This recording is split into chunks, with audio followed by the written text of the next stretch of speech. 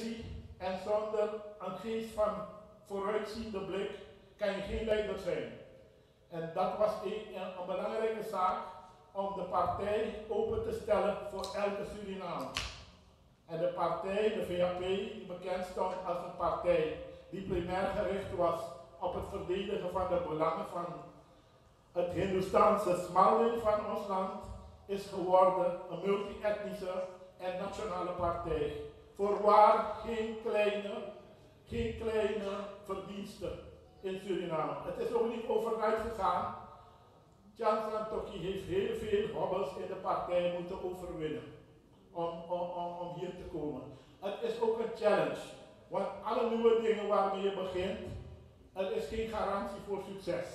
Wie niet durft, zal ook niet winnen.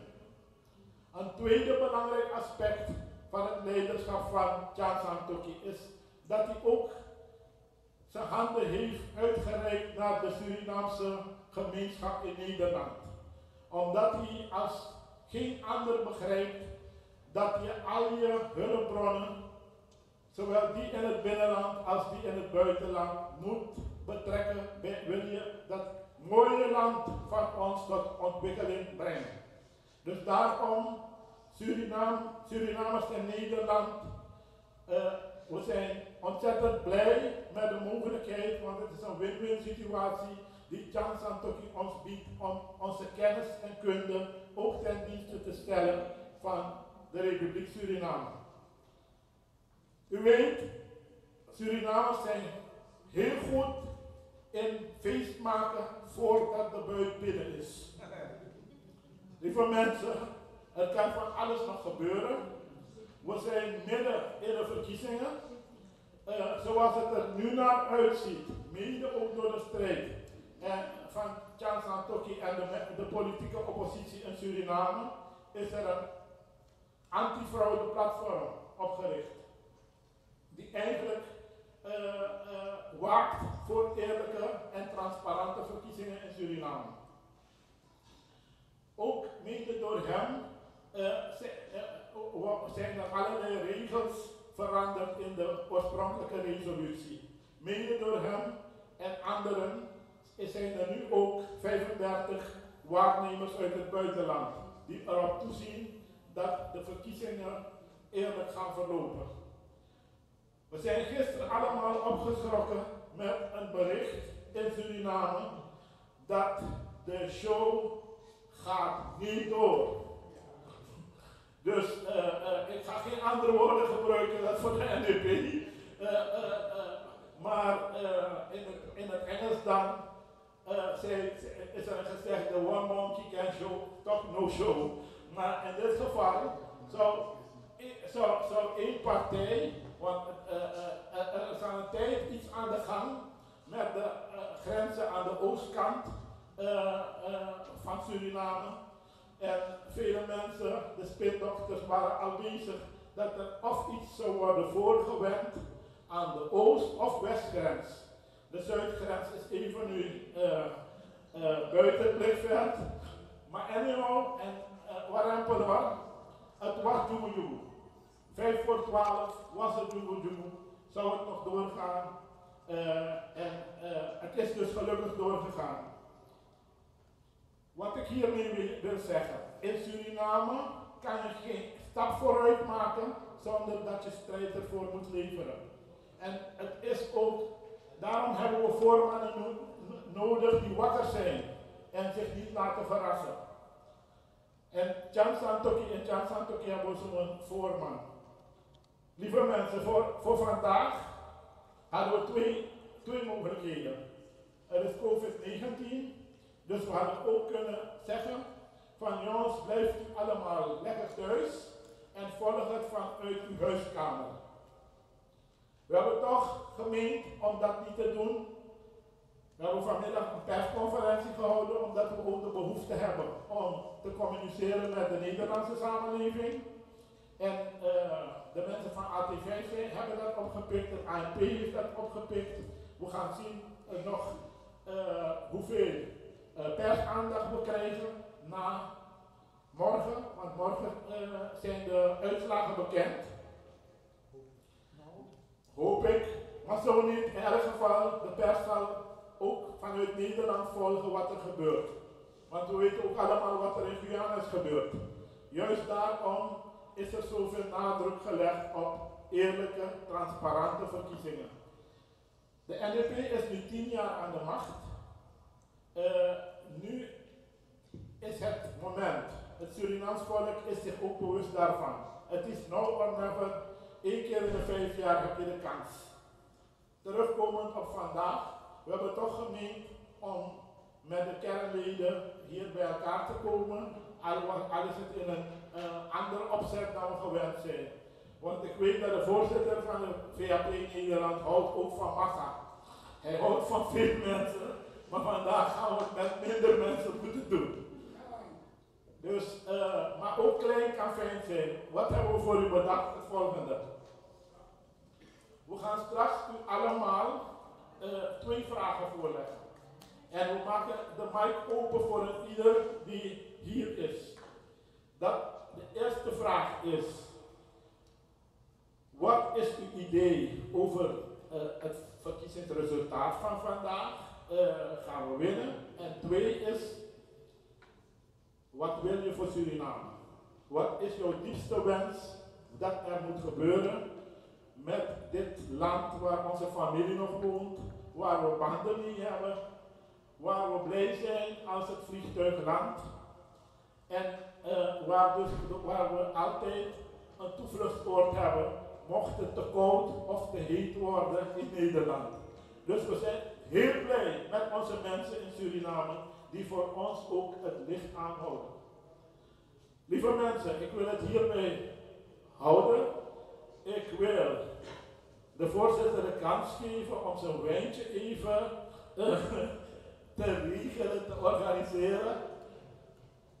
Meester Sudan, mag ik u roepen om een aantal woorden te richten tot onze mensen. We weten dat je de afgelopen 2 jaar, sinds je die hamer hebt overgenomen van het vorige bestuur, heel veel energie, tijd en moeite en passie hebt gezet om de organisatie die bij sterven na dood was, weer nieuw leven in te blazen. Mag ik een applaus voor de voorzitter?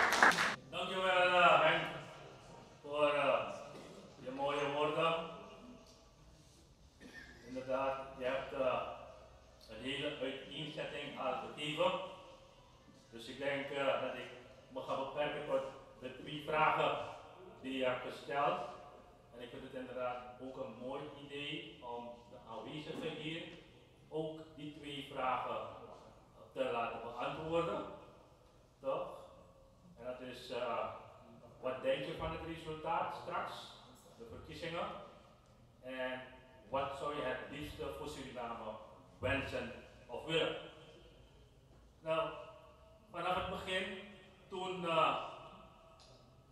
of vanaf 2015, na de vorige verkiezing, heeft voorzitter Santoki gezegd, wij gaan de partij transformeren en we gaan proberen met een nationale partij de grootste partij van Suriname te worden.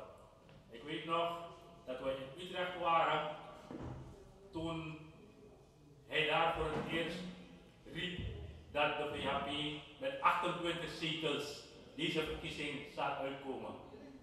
En dat werd ook onze verkiezingsslogan. VHP gaat voor 28 zetels. Vandaag hoorde ik hem ook zeggen, dat is nog steeds ons verkiezingsslogan. 28 zetels of meer. En ik denk dat ik ook zeg van, het wordt 28 zetels of meer. Morgen zullen we zien hoeveel meer, maar ik hoor allerlei positieve berichten. Ik heb begrepen dat het binnenland nu oranje aan het kleuren is. Als we 1 zetel in het binnenland halen, Sipaliwini bijvoorbeeld, en als we 7 zetels halen in Paramaribo, dan ziet het er heel rooskleurig uit in heel Suriname. Want dat zijn dan baanbrekende gegevens, cijfers.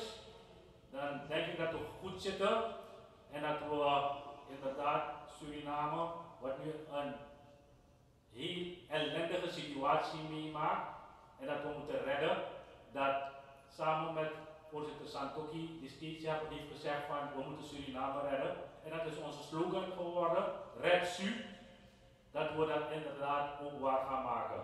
En ik hoop dat we meer dan 28 zetels krijgen en dat we samen misschien met andere bondgenoten, los van de NDP, niet met de NDP, maar buiten de NDP, dat we met andere bondgenoten die 2/3 meerderheid kunnen halen, om dan fundamentele veranderingen teweeg te brengen in Suriname. Want ik geloof wat deze voorzitter zegt, want bij Bouter zoals het, let op mijn woorden, ik kijk niet naar mijn daden. En bij Santoki zie ik dat hij zegt van, let niet op mijn woorden, kijk naar mijn daden. En ik heb alle belief dat wanneer VHP regeermacht krijgt, dat er inderdaad fundamentele veranderingen gaan plaatsvinden en dat de diaspora, de mensen van Surinaamse afkomst die in Nederland wonen, dat die ook betrokken zullen worden bij de beleidsvoering in Suriname, dat kader, kennis en kunde daadwerkelijk betrokken zal worden bij de sociaal-economische, culturele en alle aspecten van het Surinaams leven betrokken zullen worden, dat er nieuwe banden zullen ontstaan tussen de regering van Nederland en Suriname, dat er diplomatiek overleg zal plaatsvinden en dat er nieuw elan zal ontstaan tussen de mensen hier in Nederland, de Surinamers in Nederland en Suriname. Dus ik denk, ik heb tegelijkertijd de tweede vraag beantwoord. Wat wens je? Dat met de diaspora de ontwikkeling van Suriname tot stand komt en Suriname inderdaad, zoals de Wereldbank dat zegt, dat we de 17e rijkste land zijn in natuurlijke hulpbronnen, dat we tot de rijkste, welvarende landen gaan behoren van de wereld. Dat is ons wens en ik hoop dat met de VHP dat we dit de komende 5 jaar, mochten we regeermacht hebben, dat we dit kunnen realiseren. Dus go for it, laten we hopen, laten we ervoor zorgen dat het ook realiteit wordt. En als het eenmaal daar is, laten we samen de handen ineen slaan. En ook straks met de NDP-achterban, niet met de NDP-top, maar met de NDP-achterban die misleid is geworden, het land verder samen ontwikkelen en redden. Dank u wel.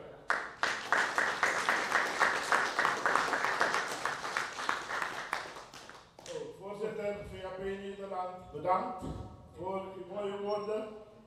Ik zie dat u al een beetje diplomatiek aan het de internationale samenwerking op de agenda hebt gezet.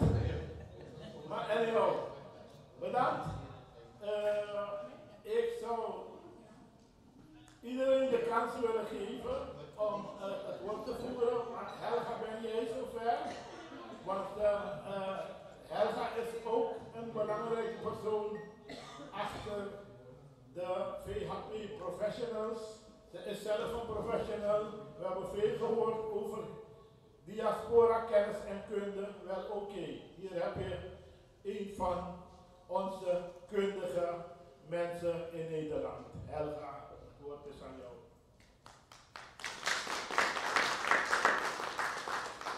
Dank je. Ik groet jullie allemaal in de naam van VHP. Ik heb een vraag. Als we allemaal gaan staan, is 4 keer, de vuist in de lucht. 4 keer, dan praat ik over 4 krachten van de aarde, water, lucht, aarde en vuur. Wil ik u vragen om op te staan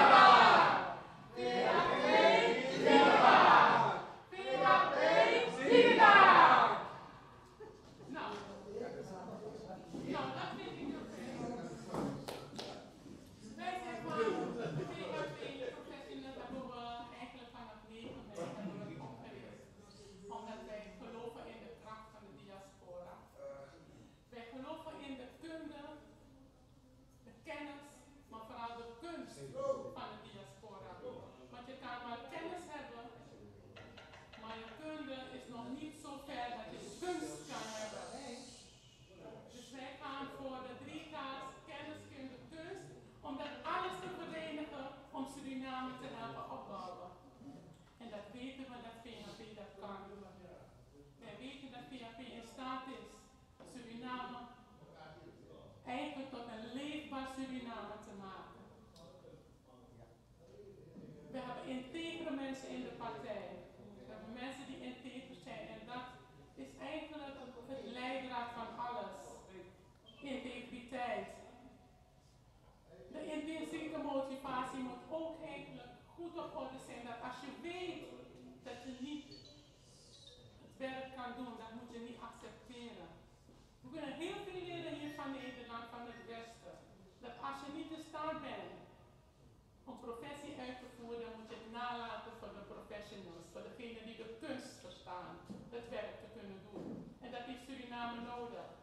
En wij weten, binnen de diaspora, binnen de VHP, hebben we sterke, kundige mensen die de kunst kunnen gebruiken om Suriname vooruit te brengen. Zullen we klappen voor VHP? Ja,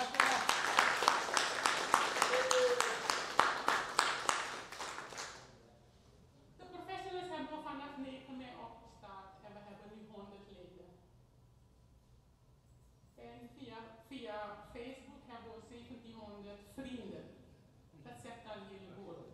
Maar we willen niet iedereen toelaten. Omdat als je bij ons binnenkomt, moet je commitment zijn. En wij zijn heel streng daarin. Als je niet committed bent, kunnen we ook niet zaken met je doen. Al is het vrijwilligerswerk. Die commitment moet er zijn. En daar begint het mee. Als je van jezelf weet dat je bereid bent de schouder aan het werk te zetten, zonder bijbedoelingen, dan ben je bij ons terecht om Suriname te helpen opbouwen. En ik geloof, ik zeg het nogmaals, ik geloof in een leefbaar Suriname met de VHP. En ik geloof dat Suriname met de diaspora en de VHP vandaag proclameer ik dat de VHP in de coalitie komt. En wij streven naar de maximale meerderheid van stemmen. Maximale regeermacht. Dat er geen enkel wurgslang om de nek van VHP komt. We werken daar niet mee. VHP gaat met de kracht van de VHP, de kleur oranje. Wij gaan voor succes. U mag het opzoeken. De kleur oranje impliceert succes. En daar gaan we voor. VHP, Jidjaba! VHP, Jidjaba! MDB, Haila!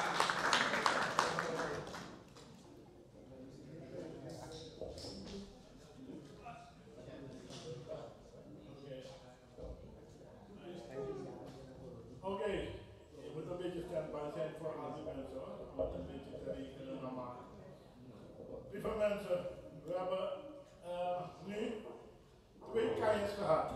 Maar ik weet dat u allemaal kanjes bent, op uw manier.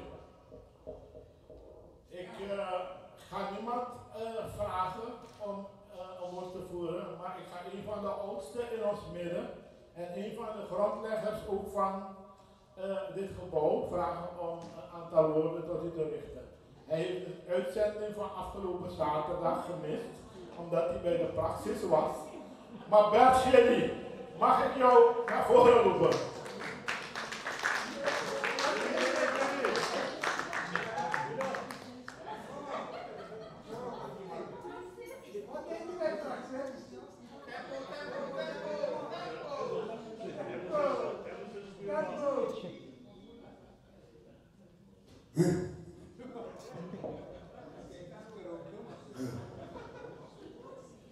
Lieve mensen, we zijn vandaag hier, waarom? Om veel te vieren, maar nog niet. Kijk, we zijn nog niet zo ver. Het moet nog komen. Wat wil ik zeggen? Kijk, Jan, de politieke partijen in Suriname zijn ontstaan 1949. Er zijn zoveel leiders gekomen en gaan, komen en gaan. Maar niemand heeft tot nu toe gezegd, wij moeten Suriname redden. Jan, onze leider, toekomstige leider, hij heeft het woord gebruikt, wij moeten Suriname redden. Wat bedoelt hij eigenlijk daarmee?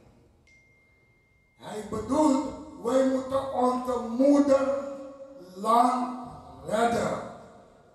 Suriname is onze moederland.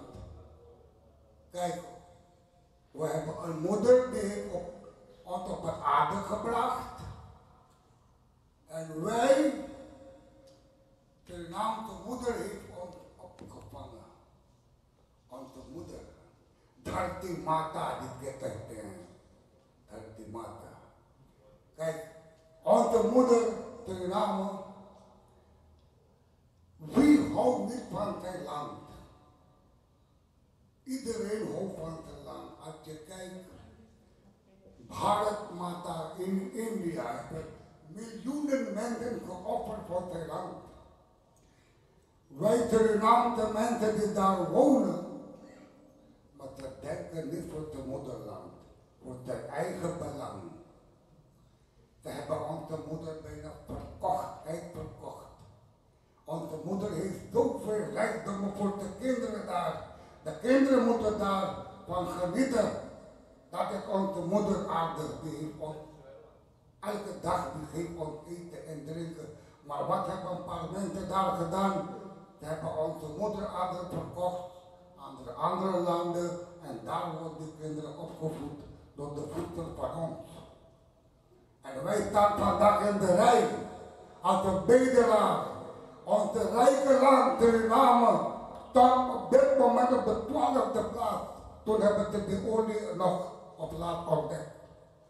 Lieve mensen, ik wil graag, ik zal God bidden en ik bid ook elke dag voor onze leider Chantan Tochi. Hij kan niet alleen het land redden. Hij heeft een multicultureel onze PHP gemaakt. Wij moeten ook multicultureel samen onze moederland gaan redden. Dat bedoelt hij. We moeten Suriname redden. Oké, laten we gaan kijken. Misschien nog 8, 9 uur te lang moeten nog wachten. Wie komt de beste uit de bus? Als het zover is, dan hebben wij inderdaad onze karwei afgemaakt. Onze leider, ik heb het vreselijk beliefd op onze leider Chantan Tochi. Hij gaat het land redden. Op tweede plaats, tweede vraag, wat ik wil zeggen, diaspora. Kijk, het land heeft nodig, als ik kijk hoeveel bedrijven waren in Suriname die zijn kapot gegaan. Ik heb een documentaire gevolgd over, hoe heet dat plantage weer, de palmoliebedrijf. Zijn gigantische woningen daar gebouwd, fabriek gebouwd en duizenden palmbomen gebouwd. En het bedrijf begint te draaien met alles erop en eraan. Maar de oorlog is kapot gegaan. En andere bedrijfsleven, zoals bakovenbedrijf en bruikdier, alle die wij hebben op dit moment verloren gegaan is. Laat meneer Chantan Tochi dat terug in het land brengen. En de belangrijkste wat moet in het land gebeuren, toerisme is heel belangrijk. Ons land is rijk voor toerisme. En ons land moet zo goed gaan functioneren dat elk land van de wereld moet daar komen met de vakantie. Ik heb 2 blanke mensen gezien eergisteren op televisie. Het is een prachtige land in 2 blanke mensen. Wat gaan die mensen in Thailand zoeken? Wat gaan ze in Indonesië zoeken? Dit is het land dat kunnen wij hier komen met vakantie. En tot slot is dat aan dank van Tochi, onze leiderstraat, dat God dat helpt. En de hele bevolkingsgroep van Suriname proberen met hem samen ons land, moederland te redden. Dat het komt een hele goede economie, dat het land moet gaan draaien met onze kinderen, onze grote en ook onze kleinkinderen. Suriname is rijk, dames en heren. Laten we maar hopen wat hij heeft verteld. We moeten ons land redden. Dat is de enige leider die heeft het woord gebruikt. En wij hopen dat straks moet dat gemaakt worden. Dank u wel.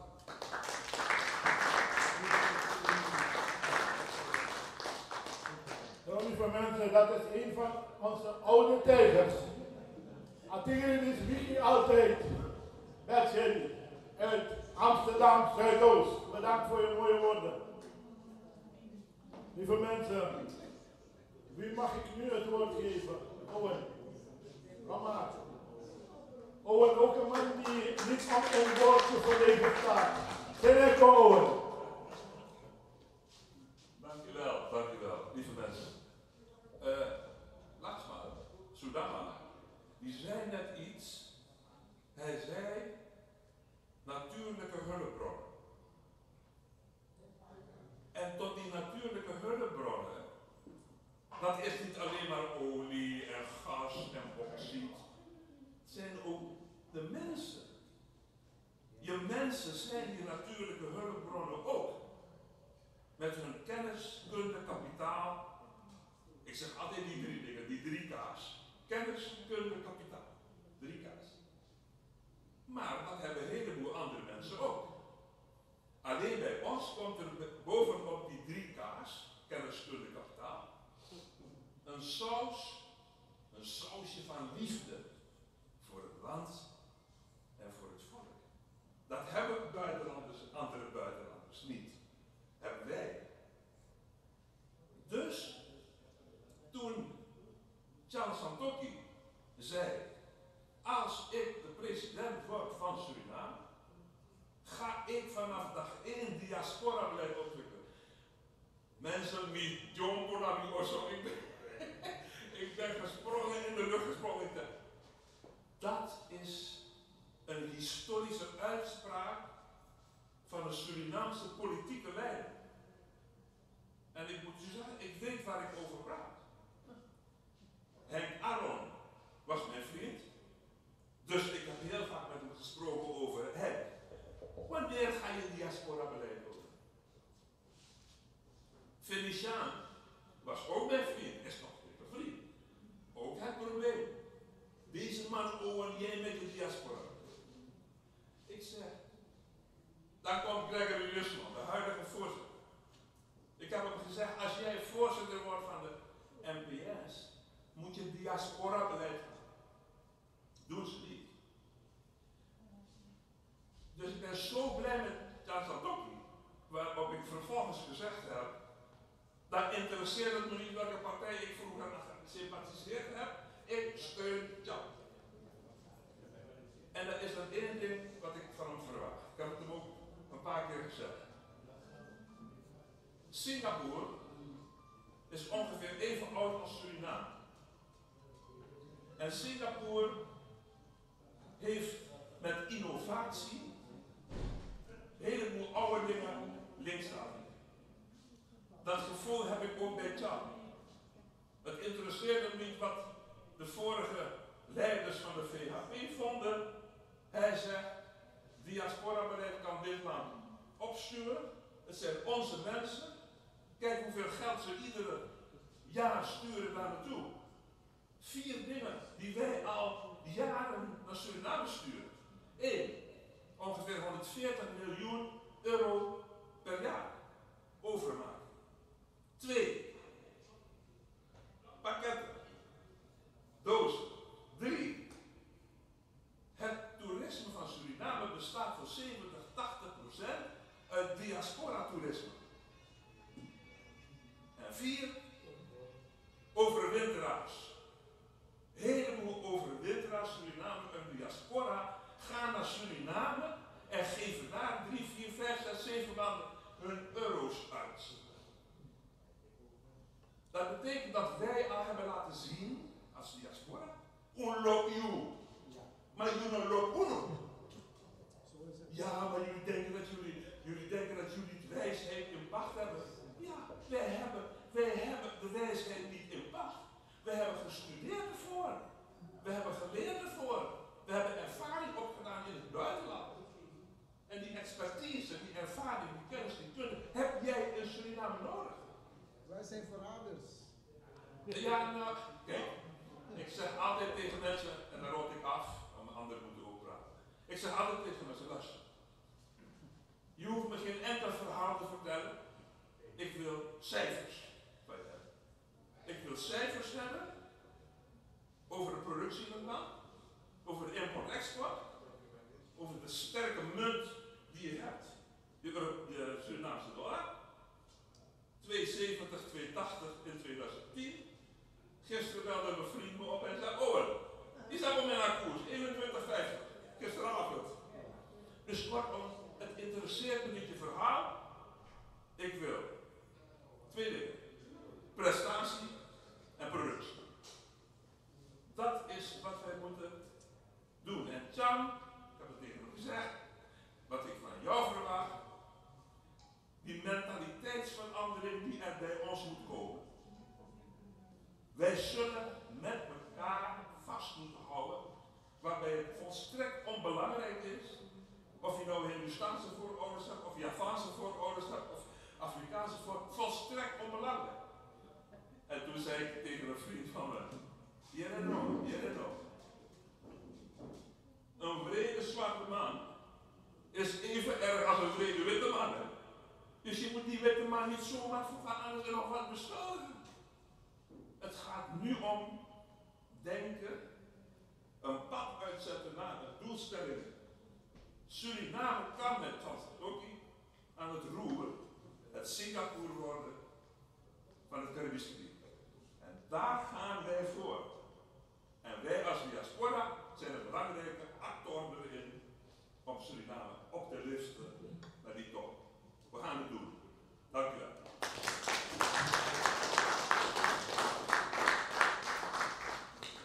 Bedankt Owen voor je mooie woorden. Mogen jouw verbeeldingskracht, je denkkracht opgepakt worden door de vele deskundigen in dit land en ze nieuwe inspiratie gaan putten uit de nieuwe frisse wind die mogelijkerwijs vanuit Paramaribo hier naartoe zal gaan vliegen en waaien. Oké? Lieve mensen, deze microfoon is niet bedoeld voor alleen maar intellectuelen of mensen die denken dat ze goed kunnen praten. Die microfoon bijt niet en ik wil iedereen uitnodigen om zijn zegje te doen. Zou het? De volgende.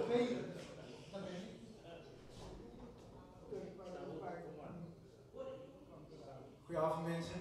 Henk heeft het over niet-intellectuelen, dus ik sta gelijk op. Dus dan ga ik even vertellen. Ik ben geen politicus, ik volg wel.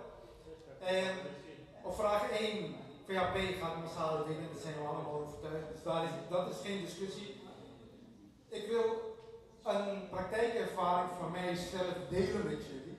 In februari, maart ben ik met enige spoed naar Suriname gereisd, omdat mijn vader heel erg kritisch was en hij moest geopereerd worden. Dus ik neem jullie even mee in de gezondheidszorg van Suriname, wat ik daar ervaren heb.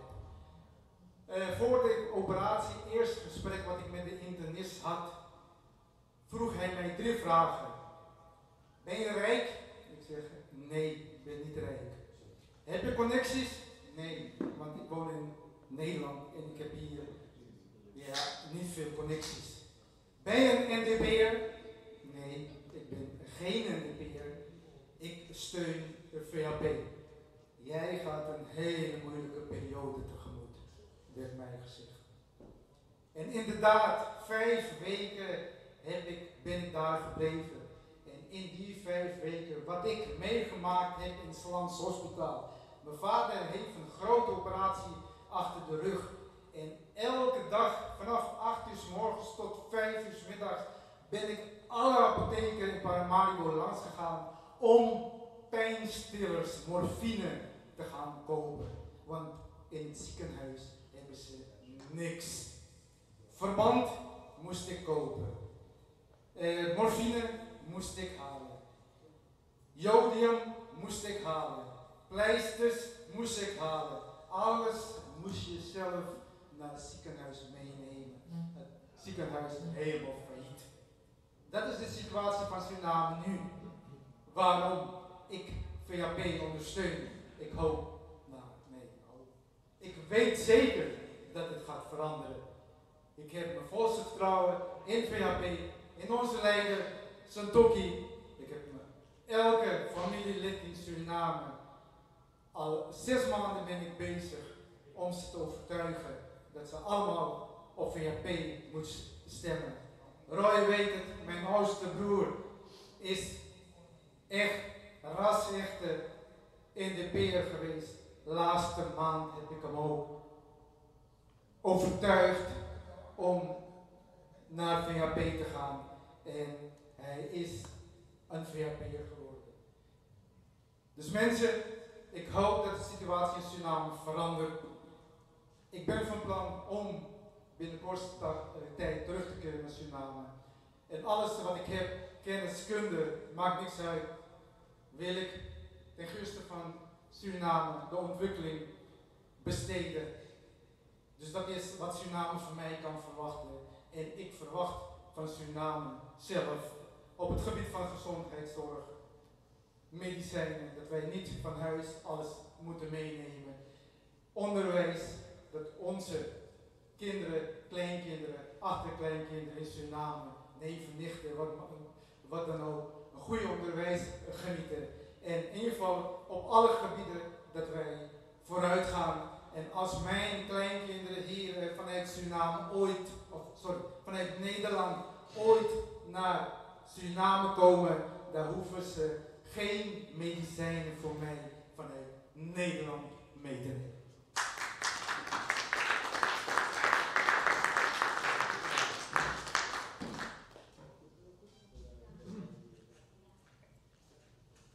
Bedankt de heer Saoud voor uw praktijkervaringen. We weten allemaal dat de medische toestand in Suriname echt heel slecht is. Als je ziek bent, dan is het heel lastig. Elementaire dingen ontbreken en dat geeft aan in welke staat ons land verkeert. We weten ook dat de VHP Nederland heel veel heeft geprobeerd om medische materiaal en ondersteunend materiaal voor ouderen in te zamelen in de afgelopen maanden. Maar ja, dingen die op landsniveau spelen, kunnen we wel wat druppeltjes oplossing bieden, maar dat moet toch collectief geregeld worden. Lieve mensen, ik zie mensen van Utrecht daar. De mensen die van Utrecht zijn mensen die vaak met projecten bezig zijn. En in Nederland heel veel met onze ouderen, om ze uit hun isolement te halen. Ik zie onze mensen uit Rotterdam. Welkom. Ik zie Shirley, die is mevrouw Dara, die is aangekomen. Ook u welkom. En u werd een beetje laat gekomen, maar de bedoeling is dat wij de mensen 2 vragen voorleggen. Namelijk 1, wat verwacht u naar aanleiding van de verkiezingen? En wat zou u het liefst willen voor Suriname? In het geval van Shirley, als jij de president zou zijn. Want je bent mij koningin Beatrix op dit moment. Oké. Gaan we verder. Meneer Anroet, u laat heel veel containers varen. En u laat een deel van uw containers ook voor de goede zaak varen. Ik wil heel graag u uitnodigen om een paar woorden te richten en onze dank uitspreken voor alle hulp die u, de VHP Nederland en de VHP in Suriname in de afgelopen tijd hebt gegeven. Ik heb heel veel genoten van uw mooie inspirerende woorden afgelopen zaterdag op Sunrise. Dus alsjeblieft, komt u nog een keer.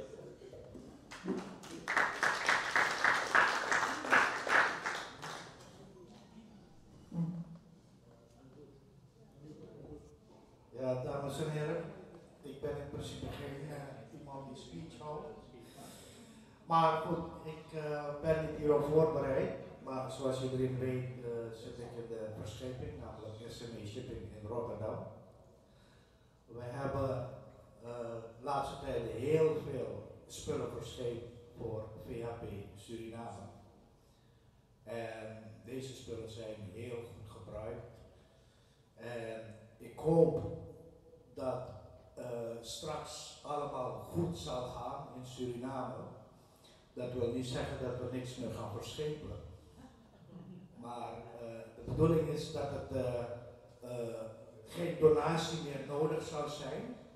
En ik verwacht dat meneer Chan Santoki dit in Suriname beter zal doen.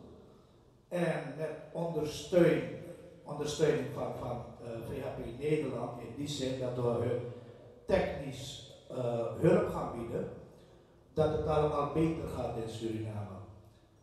Want wat we de laatste tijd daar hebben meegemaakt, dat mensen mooie ziekenhuizen bouwen, maar er is geen medicijnen, er zijn geen artsen, er is geen spullen om daar een goed medische hulp te bieden. Ik vraag me af, ja, er worden dus, ik hoorde dat ze 8 bruggetjes hebben gemaakt, ze hebben een mooie highway gemaakt, maar mensen hebben geen eten. Ik vraag me af, wat voor beleid is dat? Dus dames en heren, ik hoop dat we met Chan iemand die dus beter doet, beter denkt en ook samenwerking met diaspora Nederland, dat we Suriname een welvaart Suriname kunnen maken en dat we de wereld kunnen wijzen dat wij Surinamers zijn. Jai Suriname!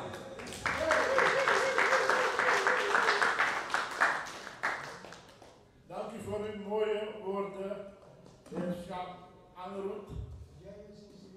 En ik zou nu meneer Jacques Tarijn, een hele belangrijke man van VHP Nederland, naar voren willen roepen. Hij is de bescheidenheid zelf.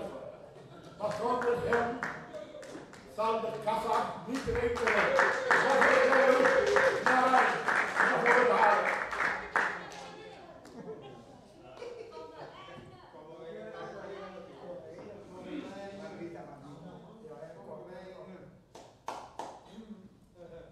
Beste mensen, dames en heren, goedenavond. Welkom. De meesten kennen mij, heel kort. In november 2017 waren wij in Suriname en Raj. En toen hebben we een gesprek aangevraagd met de voorzitter. En onderweg naar hem toe hebben we jou opgebeld. We zeiden we gaan een gesprek met hem aan om te kijken hoe we VHP een boost kunnen geven. En het gesprek is heel rustig begonnen.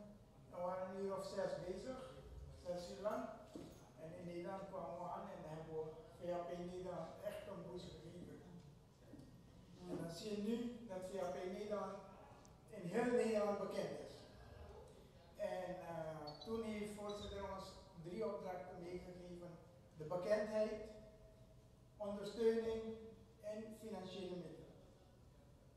Toen hebben we een aantal plannen opgezet en gelukkig tot heden hebben alle kernen, iedereen die hier in Nederland een steentje wil bijdragen, intensief een bijdrage geleverd op het gebied van financiële middelen enzovoorts plus kennis. We hebben vanuit VHP Nederland wat financiën betreft donaties gedaan richting de moederpartij. En na de verkiezingen hebben we besloten als VHP Nederland als de COVID-maatregelen voorbij is, want je ziet het in kleine getallen gezien de locatie, dan gaan we uitgebreid verslag doen naar alle donateurs, naar u toe, wat betreft financiële middelen, wat we van u hebben ontvangen en richting Suriname gestuurd hebben, want daar heeft u recht op. Dat is uw geld en daar bewaken wij en daar willen we ook transparant zijn naar u toe en dat gaan we ook doen.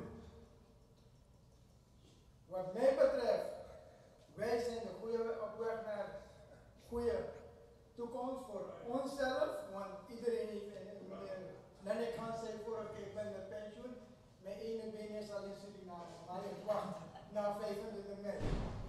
Dat is ook mijn doel. Als ik straks ook met pensioen ben, wil ik naar Suriname. Uiteindelijk het doel is naar boven, maar eerst naar Suriname. En daar werken we aan toe. Dat willen we. Goed, dames en heren, vandaag, straks, wat meneer Sudama zei, eerst wachten nog een paar uurtjes, dan kijken we verder. Maar nogmaals, namens VHP Nederland bedankt ik voor uw inzet, voor uw middelen en voor uw kennis en kunde en uw motivatie. Bedankt, dames en heren.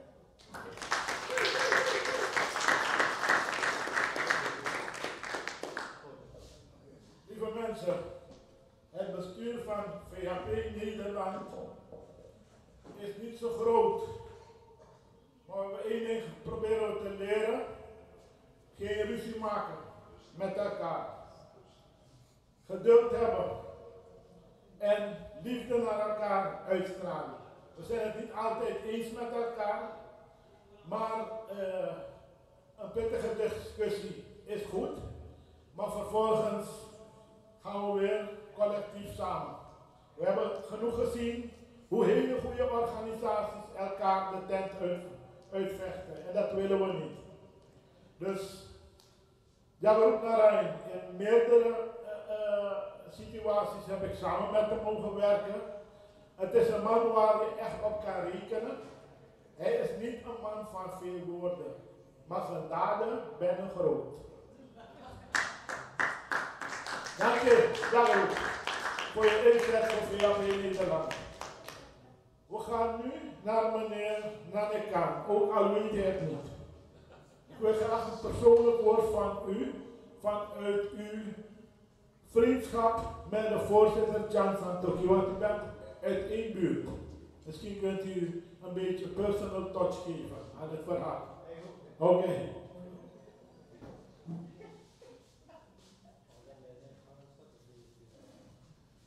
Goedenavond, dames en heren, aanwezigen, VHP-sympathisanten. Ik ben geen spreker, maar afgelopen week ik was heel verrast dat ik een interview mocht afstaan via Radio Sunrise. Ja, ik heb mezelf nooit al voorbereid, maar op het moment toen het aankwam, ja, heb ik dat een paar dingen naar voren gebracht. Maar deze verkiezingen die nu vandaag worden gehouden, zijn echt van cruciaal belang. Kunt u zich voorstellen dat Suriname een kolonie is geweest van één van de rijkste landen van Europa? Geweldig. En dat wij vandaag een land moeten gaan bedelen, net als bedelaars zijn geworden. 45 jaar ver zijn wij vanaf de onafhankelijkheid en nog steeds gaat het niet. Toen de vorige verkiezingen de frontregering aan de macht kwam, ik was toen bij de politie, bijna geen tijd, maar alle programma's van de VHP was ik gewoon aanwezig. En ik was heel blij toen de overwinning behaald was.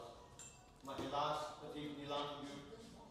Ja, ik weet niet wat er precies gebeurd is, maar de macht kwam weer bij de militairen. Wat mij tot de dag van vandaag riep, is dat wij 40 jaar militaire dictatuur gewoon nog steeds hebben getrotserd. Militaire dictatuur, hetgeen wat past in de Zuid-Amerikaanse strategie van Zuid-Amerika, militaire dictatuur. U weet wat in Venezuela gebeurt, dat hebben onze leiders die nu aan de macht zijn ook gekopieerd, overgenomen. En daar moeten wij vanaf. Vandaag is de dag dat wij van deze dictatuur af moeten. Er zijn twee citaten had ik in mijn hoofd, die ik even naar voren wilde halen. En het ene is van Mahatma Gandhi en eentje van de profeet Mohammed. De profeet Mohammed, vrede zij met hem, die zei: de liefde voor je vaderland is een deel van je oprechtheid. En Mahatma Gandhi zei: de etniciteit van een heerser interesseert mij niet. Wel zijn oprechtheid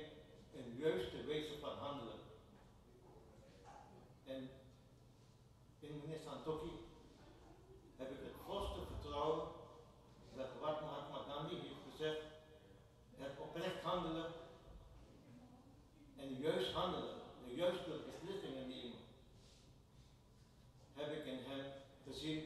Vanaf de tijd dat ik onder hem heb gediend, ik heb les van hem gehad. Hij is met gewestelijk politiecommandant geweest. We zijn van één buurt met zijn broers, zusters. Zijn moeder en mijn moeder, die woonden schuins tegenover elkaar. Mijn nani komt vandaan waar zijn nani ook woonde. Dus zo is er een band. Maar de dag van vandaag gaan we echt de geschiedenis in van Suriname. Dat het nu tijd is dat wij niet als een bananenrepubliek moeten worden gezien. Maar dat wij oprecht met opgeheven hoofd kunnen zeggen, Suriname, hier zijn wij. En dat wij inderdaad een plaats moeten bemachtigen in de wereld, zoals andere landen dat hebben kunnen doen. Nationalisme, ze schreeuwen van hoge dagen, we zijn nationalisten. Vanaf de tijd van Bruma, vanaf de tijd van Aaron, noem maar op. Nationalisten vind je op één plek, en dat heeft meneer Owen gezegd, denk ik, in Singapore. Niemand vervuilt zijn straten, niemand vervuilt zijn rivieren, niemand vernietigt zijn natuur. Die gaan nu meemaken, omdat wij één bundeling hebben gemaakt onder leiding van Forte Tuchan. Nu gaan we het nationalisme inderdaad beleven. En ik hoop dat na vandaag Suriname echt op de wereldkaart wordt geplaatst. Dank u wel.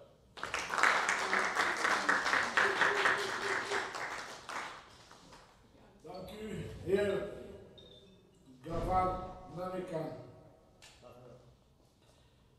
We hebben mensen uit Zandam, onze kernleden van Zandam. Ik kreeg net even een seintje van die kant. Gaan jullie het samen doen of gaat het één voor één? Oké, together, een duo. Onze Sherry en heer de Zus, hè? En heer de Zus. Het zijn twee oude politica, dus u mag wat verwachten.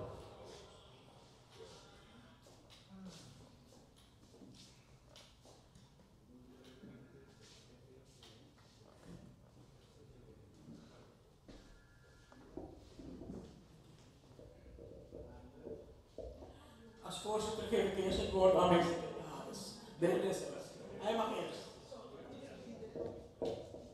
Beste partijgenoten, morgen, 26 mei, is precies een jaar geleden dat Shirley Diana mij had opgebeld. Eigenlijk ben ik aan de zaak had opgebeld.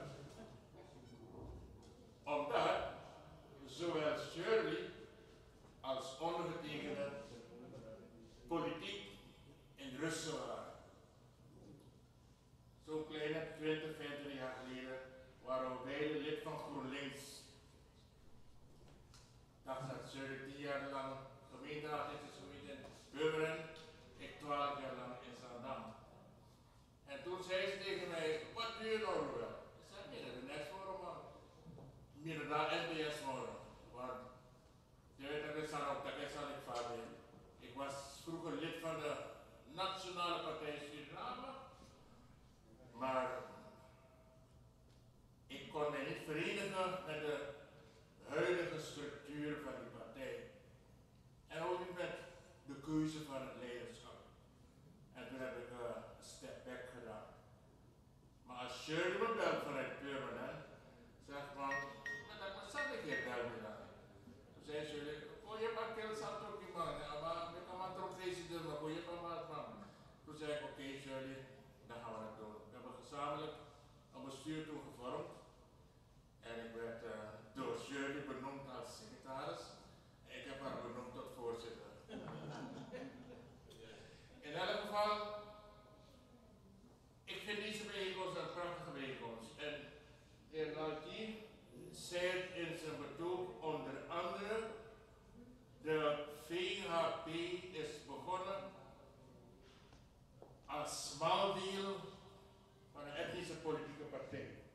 gezegd. En tegelijkertijd zei hij, maar gaandeweg heeft Jan Santuki de partij omgevormd tot een multi-etnische partij. En u hebt gelijk, meneer Robby. En weet u waar ik gelijk heb? Af en toe bel ik meneer Lasman, maar hij ziet vaak van die mooie foto's van die kandidaten. En ik ga u zeggen,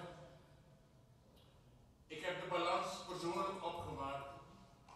En van al die kandidaten die op de VAP-lijst staan, dus mensen die op Shirley lijken en mensen die op mij lijken en ook Indianen en Chinezen enzovoort, dan zou je kunnen zeggen dat zeker 50% is een gemêleerd gezelschap. Even ziet een plakke man dat maar leest. Ik heb al die foto's van al die kandidaten. En sterker nog, Zandstreek Waterland, Zandstreek Waterland afdeling is, ik zou zeggen, de peetvader van 3 districten. Marowijnen, Coroni en Saramata. Nu wat voor u? Wij ondersteunen. Toen wij gisteravond die story hoorden over de grens van Marowijnen, dat staan ik zo eraan, wisten ze zeker dat het door de kamp nooit. Hebben we direct gebeld met onze kandidaat in Marowijnen. We hebben toen Olton van, nee, ik dacht Olton, maar dat bureau van Olton van Gender. We hebben Van Gender aan de lijn gekregen. Hij staat derde op de lijst in Marowijnen. Ik zeg, joh, Van Gender, zij zit erop in Marowijnen. En dat maakt het is fake news. Net als dat. Maar ik ga nu richting Marowijnen, want ik kom net van een gezamenlijke meeting met meneer Santuki. De laatste instructiemeeting voor de dag van vandaag. Hij zegt, er is niets aan de hand. We hebben toen weer gebeld met iemand in Marowijnen en het bleek dat er helemaal niets aan de hand was. Oké, het verloop van het verhaal kent u allemaal. Ik ben blij dat ik vandaag hier mag staan met mijn voorzitter om u te kunnen toespreken. Laat heeft 2 vragen gesteld. We moeten weten, we veronderstellen, we hopen dat de VAP de grootste partij wordt. Maar we weten ook dat de president door 2/3 meerderheid in het parlement zou moeten worden gekozen. Dus 2 x 17, 34 stemmen. En we weten ook dat als dat niet het geval is, dan zal het een Poolse landdag worden met 800, 900 man in de VVV, wat dat heet. En dat zal een geweldige veldslag worden. Dus daarop moeten we ons ook gaan voorbereiden. Ik ben bang dat we niet een volledige meerderheid zullen hebben in het parlement om direct de president te kiezen, behalve als de Paarse partij minder dan 16 zetels haalt. Dan moeten er andere oppositiepartijen weten dat jij ook Johnson Santuki, kom ik een keer president direct en dat we doordraaien. Ik ga het hierbij laten. We kunnen langer spreken, maar de voorzitter moet ook het woord voeren. En ik ben blij dat ze mij in de gelegenheid heeft gezet als secretaris om eerst het woord te voeren. Ik kan u zeggen dat we werken hard in de Zandstreek en nu al verheugen wij ons op de mogelijke inauguratie van Santuki. Nu al verheugen wij ons op de komst van hem naar Nederland, zijn eerste bezoek in die hoedanigheid. En nu al zijn we aan het voorbereiden hoe wij van het Zandstreek Waterland invulling daar zullen, kunnen, willen, mogen geven. Dank u.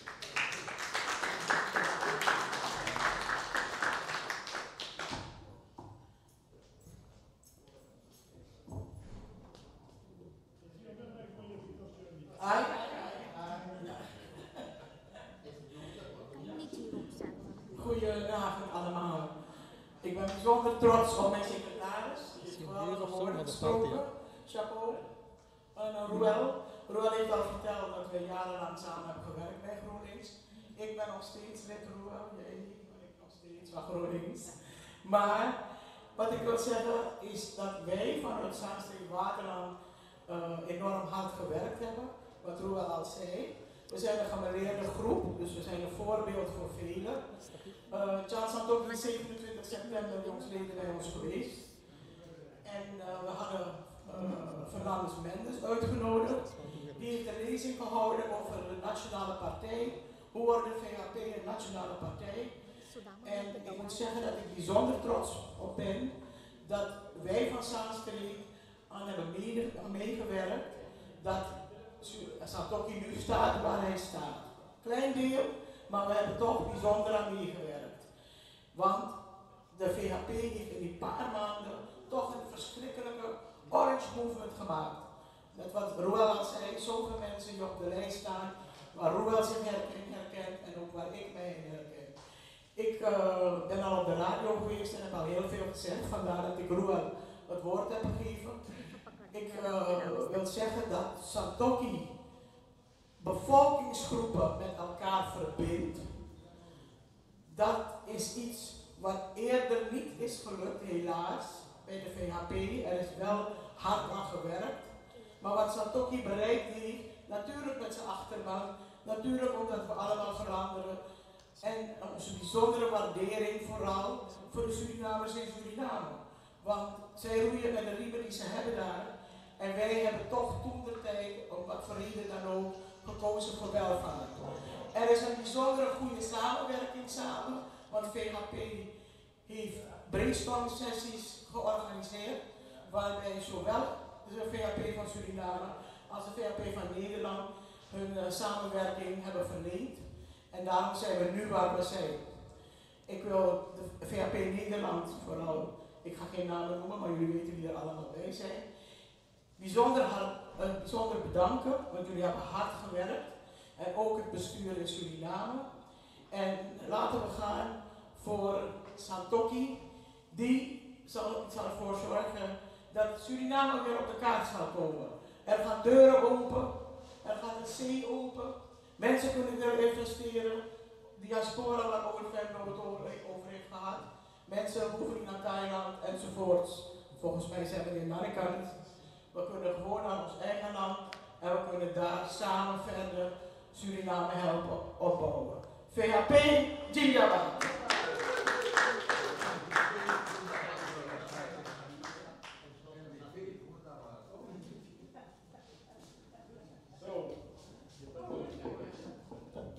Zo, dat is een van onze mannen en de vrouw van Zaanstreek Waterland.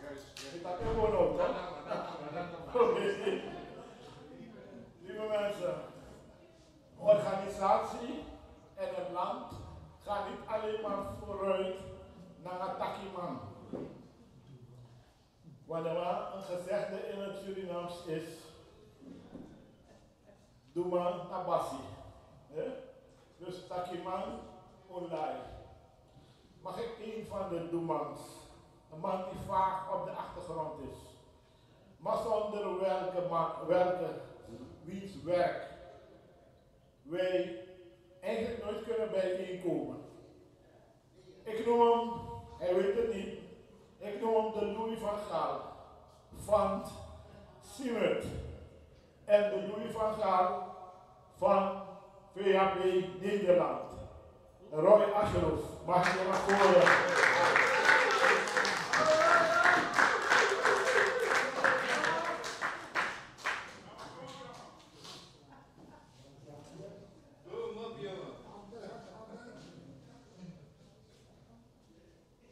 Lieve mensen, meneer Robby, bedankt voor de eer. Ja, ik ben zelf ook geen spreker. Ik hou ervan om op de achtergrond te werken. En ja, ik ben vanaf periode Mahesh ben ik een beetje, Dr. Mahesh die zit daar, ben ik bezig met VHP. In 2011 was ik in Suriname en toen werd Tjan benoemd tot voorzitter. Ik was toen in de olifant, ik heb hem gefeliciteerd en die klik was er direct met hem. Ik heb gezegd, deze man wordt de president van Suriname. Hij is de eerstvolgende president van Suriname.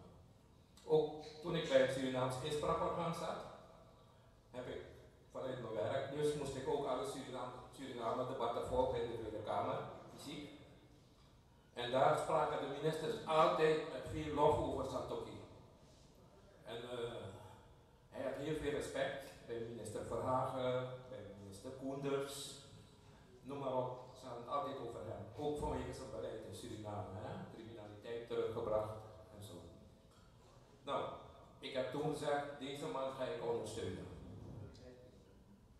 En wat is er ook, je ziet het ook, zijn voorganger, meneer Sadio, daar was de afstand heel erg groot. Je kon niet dicht bij Sadio komen. Maar met Santokhi, je kan gewoon een koffie met hem drinken. Je kan gewoon met hem zitten. Ik ben met het hele bestuur van het Surinaams inspraakorgaan naar Suriname gegaan. Hij heeft ons ontvangen. We hebben mooie dingen besproken over diaspora, noem maar op. En zo. Dus ik heb het volste vertrouwen dat Santokhi, hij heeft zoveel charisma. Ik heb zoveel vertrouwen in hem. Ik denk dat hij echt een geschikte president gaat worden voor Suriname. En dat hij ook zijn beloftes gaat nakomen. Nou, dus de afgelopen periode heb ik me ingezet ook. Jammer dat we niet konden afreizen naar Suriname. We hadden allemaal geboekt. En zo. En ook tussendoor wil ik ook complimenten maken aan Sudama voor zijn inzet.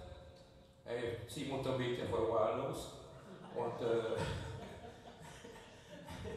en hij was constant bezig met VAB, maar je ziet het heeft vruchten afgeworpen, plaats goed, bestuur goed. En ja, vooral ook wat Santokhi heeft aangegeven, dat hij Suriname gaat ontwikkelen met 1 miljoen Surinamers. Dat heeft mij ook gemotiveerd, dat hij de diaspora gaat betrekken. Ik heb hem ook altijd gezegd, we hebben een ambassadegebouw in Den Haag, maar het wordt niet voor het doel waarvoor het is bestemd gebruikt. En zo. Ik kwam er daar hoor, ik heb veel met Ebi Jones gewerkt en zo. Maar is maar een klein deel. Ik bedoel, de ambassade is gewoon voor de mensen hier. Dat wij, als we vragen hebben, kunnen we altijd terecht bij de ambassade. Maar al jaren werkt het niet, we hebben geen ambassadeur, we hebben wel een zaakgelastigde, maar niemand kent hem. Althans, die nu daar zit, meneer Dens. Dus daar hoop ik dat er verandering in komt, dat we echt weer een ambassade hebben, dat we een ambassadeur hier hebben, weet je, en zo. Dus, ja, nou, ik hoop dat we de VHP een klinkende overwinning behaalt in Suriname. Ik hoop echt dat de peilingen waarheid worden. De laatste peiling die staat 23 zetels. Dus dat hoop ik. Ik heb zelf nog 3 zusters in Suriname, dus vanmorgen vroeg was ik nog bezig met ze. Ze hebben me allemaal gezegd, ze gaan op de VHP stemmen en hun kinderen en kleinkinderen. Dus. En als iedereen dat doet, dan moet de VHP de grootste partij worden. Nou, tot slot wil ik nog iets zeggen. Ik wil 1 persoon bedanken. Je ziet hier, het gebouw is mooi versierd, hè? En 1 persoon, tot laatstavond, gisteravond waren we ook bezig, dat is Annelies. Annelies, kun je even opstaan dat iemand even applaus voor Annelies? Annelies heeft het gebouw samen met de beheerders hier, hebben ze het gebouw mooi versierd. Dus en Mahinder, je hebt ook keihard gewerkt gisteravond. Dus, applaus voor Mahinder ook. Nou, verder laten we hopen op een positief resultaat. Morgen, ik denk dat we morgen in de vooravond al een indicatie kunnen hebben. Dus laten we even duimen dat de VHP echt de grootste partij wordt. Ik hoop dat we die 28 halen, weet je, dan net als het Helga zei, dan hebben we geen wurfslang nodig. Ja, dus nogmaals mensen, ik zou zeggen, kookraak, VHP.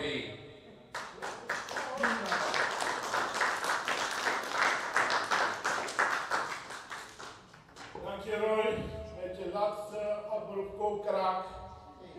Ja, misschien dat je echt naar Louis van gaat. Jongens, dames, ik wil toch meneer Ronald Kalka met die mooie pet, samen met zijn compaan uit Utrecht, vragen om nu even naar voren te komen. Het is een tweemanschap. Je krijgt nooit één. Als je één vraagt, komen ze alle twee. Of helemaal niet. Ronald!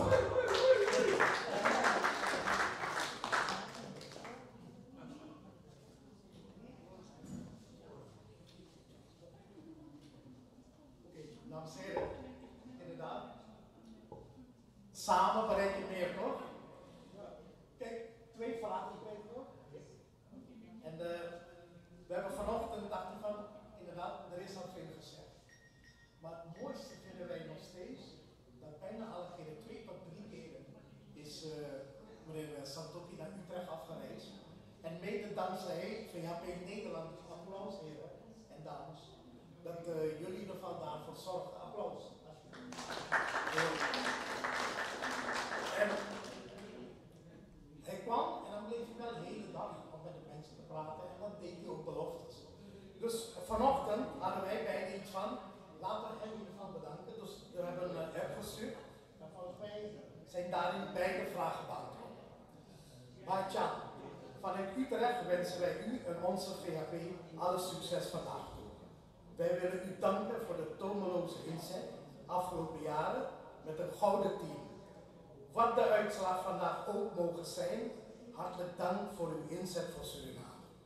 Wij in Utrecht dromen net als u van een mooi Suriname en dat alle inwoners het goed hebben. U bent geslaagd om alles wat u beide keren in Utrecht beloofd had, waar te maken. Met name een lijst met een diversiteit aan stuk voor stuk bijzondere, krachtige kandidaten. Geweldig en zeer gedurfd. Alleen daarom is onze VHP vandaag de winnaar. Succesvolle dag vandaag. We love you. Ronald Kalka en Raadje Amsterdam, afdeling VHP Utrecht. Hij heeft nog niet geantwoord, maar ik weet zeker dat er komt de antwoord. VHP Nederlands.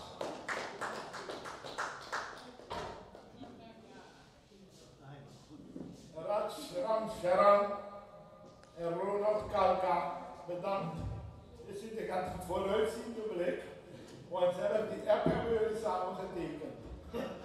Dat is geweldig. En laten we hopen dat dit ook weer nieuwe inspiratie brengt in Utrecht om die kaart weer leven in te blazen.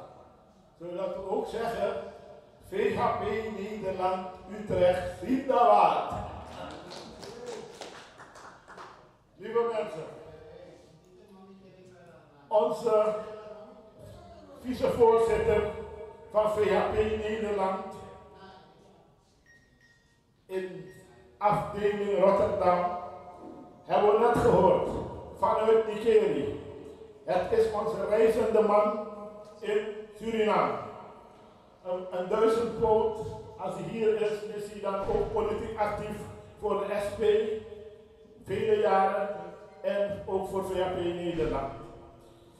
Hij heeft de kern Rijnmond achtergelaten voor een korte, lieftallige dame. En in eerste instantie, als je dat niet kent, weet je niet wat zij allemaal aan werk kan verzetten.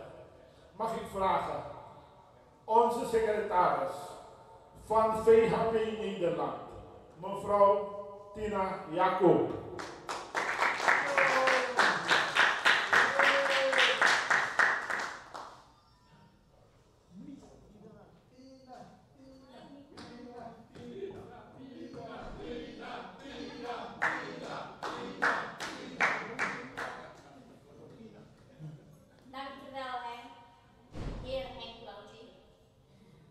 Lieve mensen, van harte welkom vandaag in Siewert. We hebben inderdaad VHP Nederland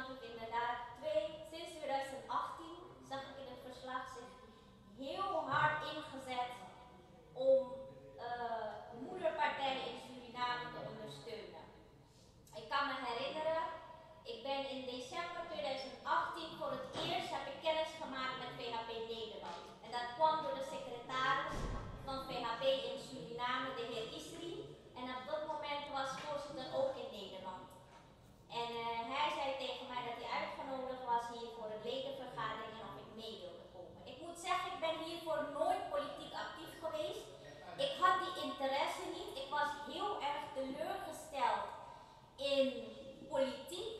En dan met name politiek van Suriname. En dat heeft een reden. Ik heb een zusje. Die is een jonger dan mij. En zij is destijds in Suriname heel erg ziek geweest. Zo ziek dat zij eigenlijk op het sterfbed lag. En ze lag in het academisch ziekenhuis. En de artsen hadden haar daar toen bedankt.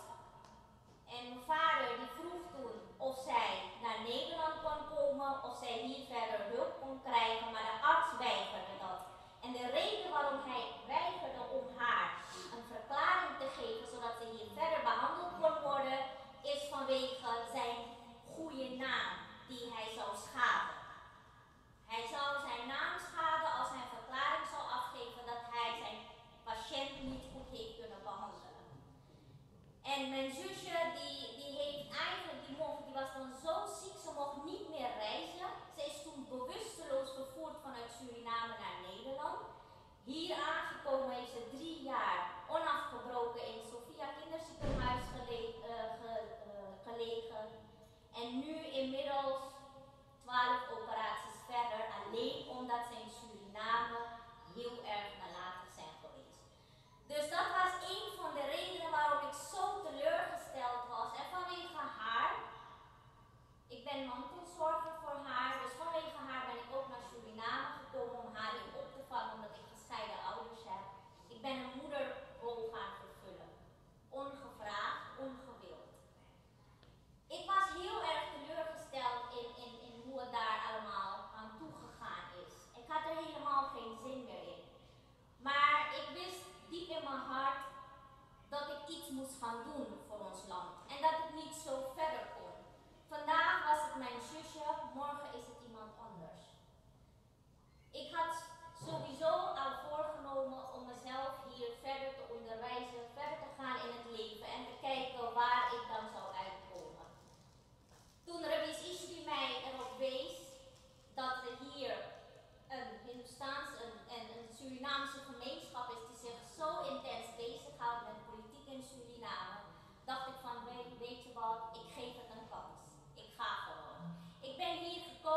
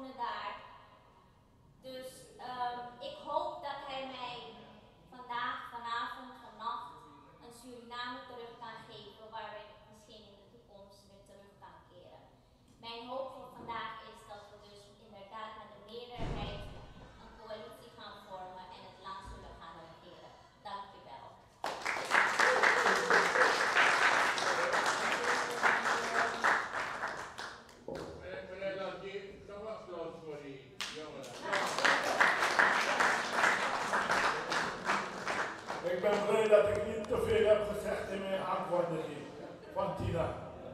We zijn echt heel blij met jou, Tina, en we hopen nog heel veel jaren jou in ons midden te hebben. En ik zie als mijn politieke intuïtie mij niet bedriegt, zie ik dat er heel veel potentie in jou zit en dat jij nog heel ver kan komen in de politiek. Dus, en het is je gegund.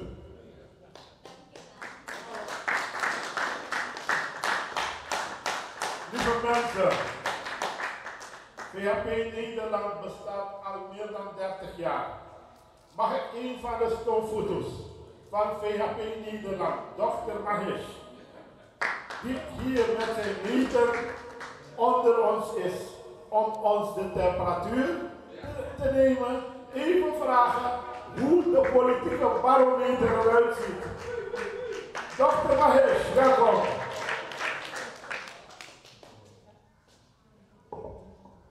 Bedankt, Henk. Beste mensen, goedenavond.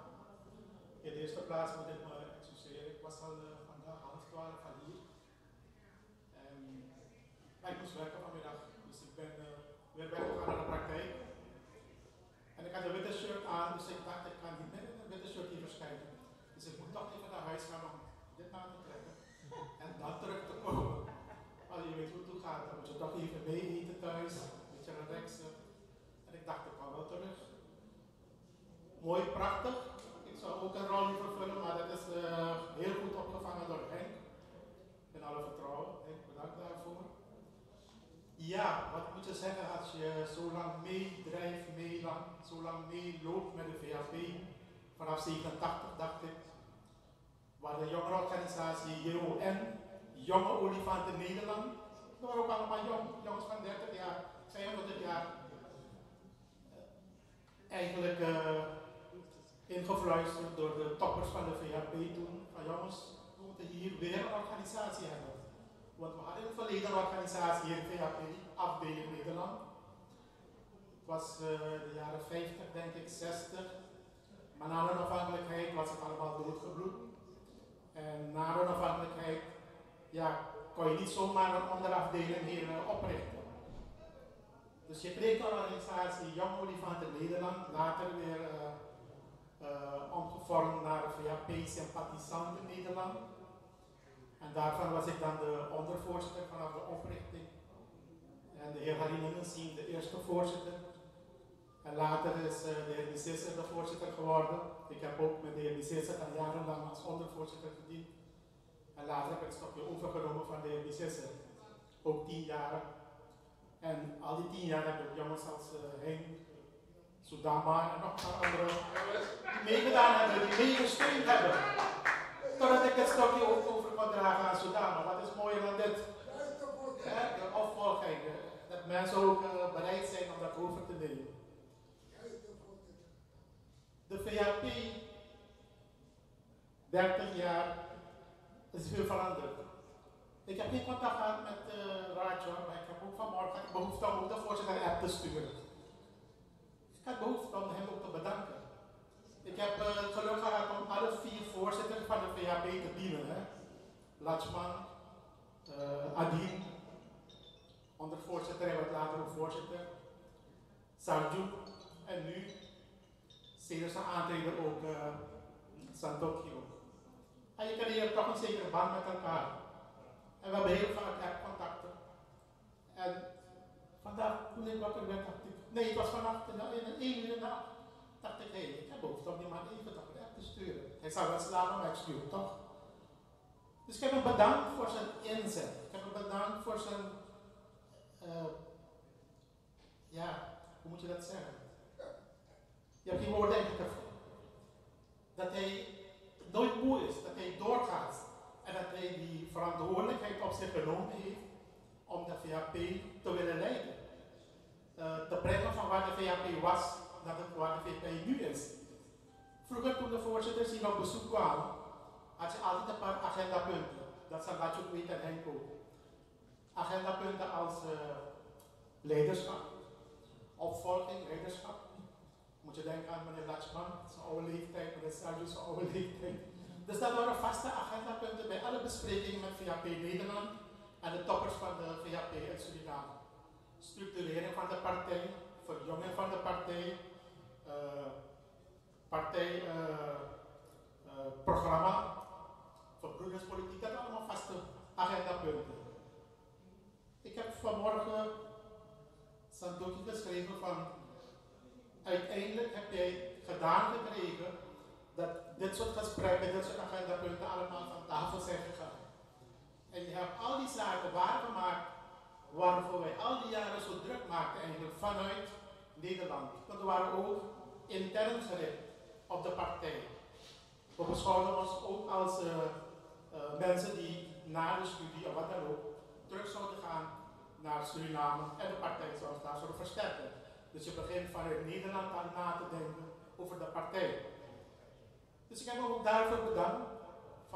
En ik heb hem ook gezegd van met jou droom ik samen dat je ook in de positie straks mag komen, morgen.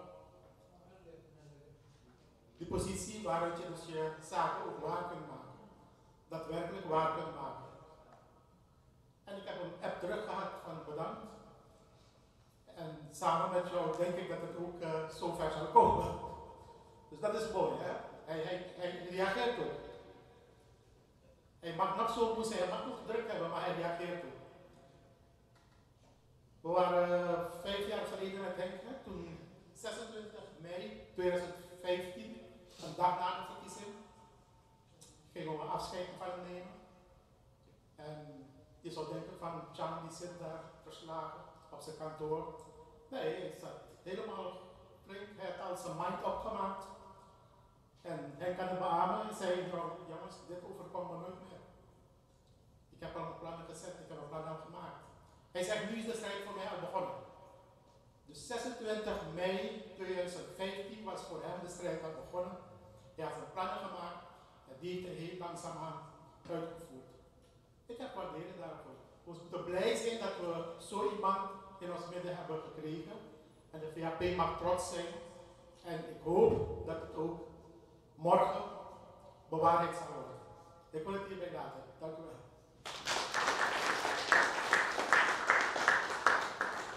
Lieve mensen, dit is de langslopende olifant in Nederland. Dokter Mahesh, bedankt. Want men zegt, de continuïteit der dingen is heel belangrijk.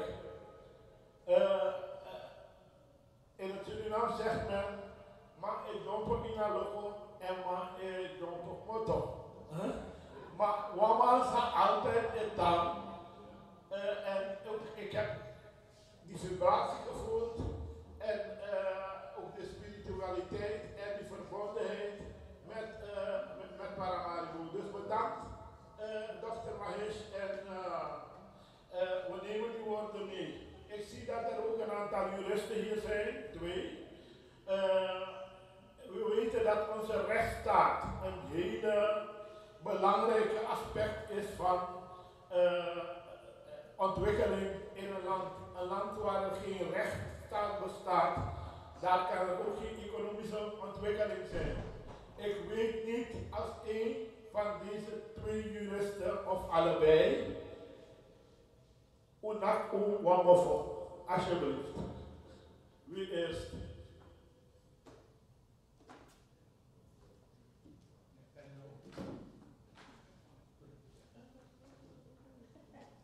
Oké, ik zie meester Laji alvast naar voren komen.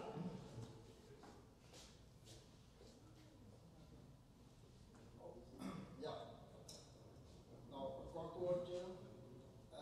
Ik kreeg net een berichtje van mijn dochter. Die zegt van hoe het mogelijk is dat een Haitiaan wonende in Sarawak gaat stemmen in Paramaribo. Dus ja, ik weet niet wat de uitslag gaat worden, maar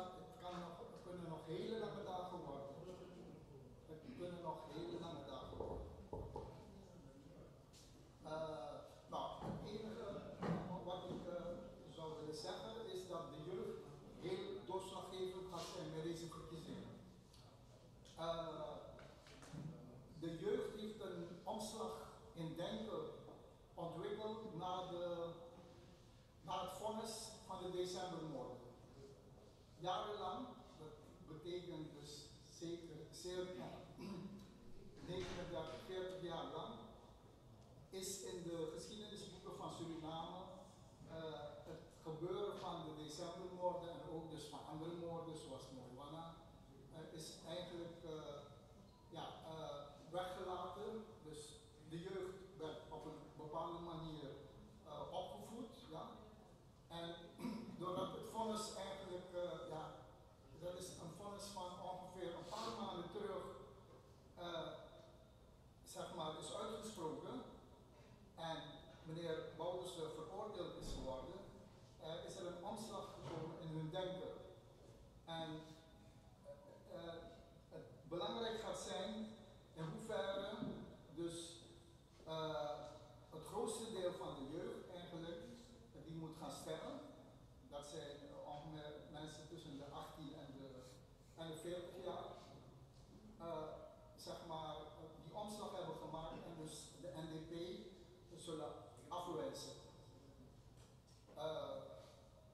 Ik hoop dus dat dat zodanig zal zijn dat de VHP eigenlijk en misschien ook andere goede partijen in de oppositie voordeel daaraan kunnen ontlenen.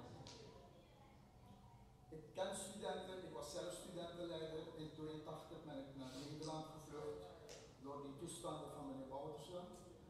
En ik weet dat ze revolutionair denken. Dus in die zin heb je dus de groep van zeg maar tussen 18 en 30 jaar die studeren.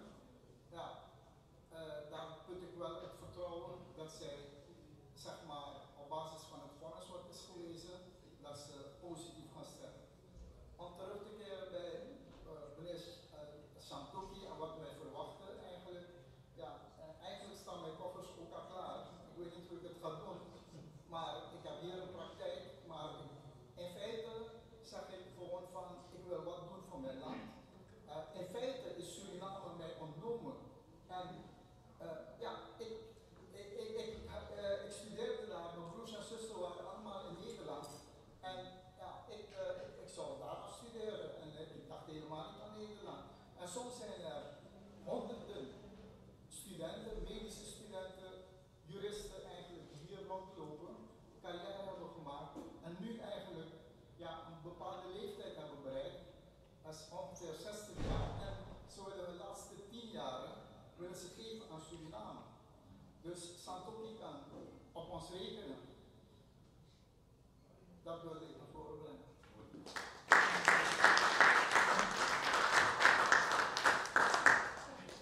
Die andere jurist hou ik even in de wacht. Ik ga even Madini vragen om een woordje te richten. Omdat ik denk dat Madini ook iemand is die naar onze jongeren toe een woordje kan praten. En Madini, ik waardeer u ten zeerste voor uw moed en durf. En ik maak mij soms oprecht zorgen over hoe het u verkeert, hoe het met u gaat. Dus een big hand voor Madini. Mevrouw Dini Rokna.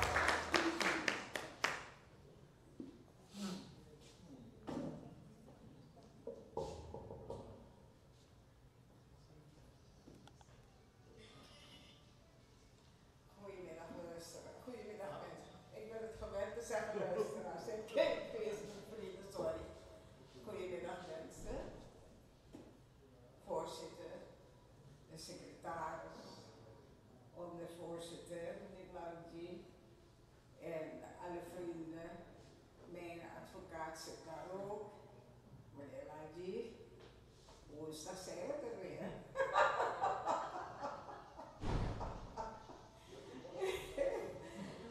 Ja, meneer Robby vraagt mij om het woord te richten tot de jongeren. Ik denk dat ik vanaf september ben ik bezig in Suriname. Ik zat in Suriname, want ik zou daar zijn. En nu eigenlijk begon ik met mijn filmpjes op Facebook en Instagram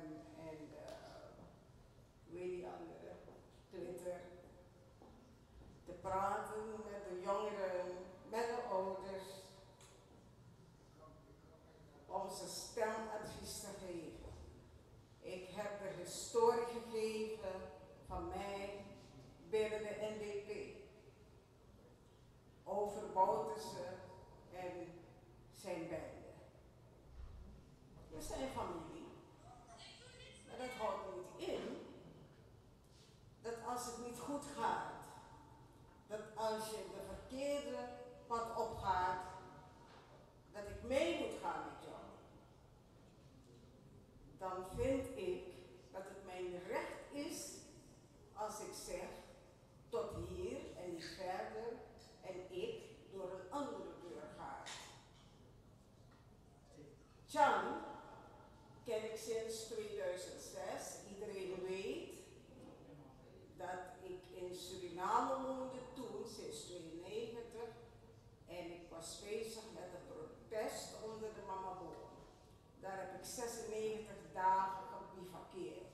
Mijn huis en hart gelaten en gewoon geleefd onder de mamaboom aan de Gravenstraat. Het heet nu, ik geef de andere naam nu, hè, en de Aarhoustraat. En omdat het dan niet zo goed ging, Jan was minister van Justitie. En ik zat onder de boom en Jan zat tegenover mij. En ik heb hem uitgedaagd. Elke dag weer. Ik kreeg 10 pro-wagens met polities.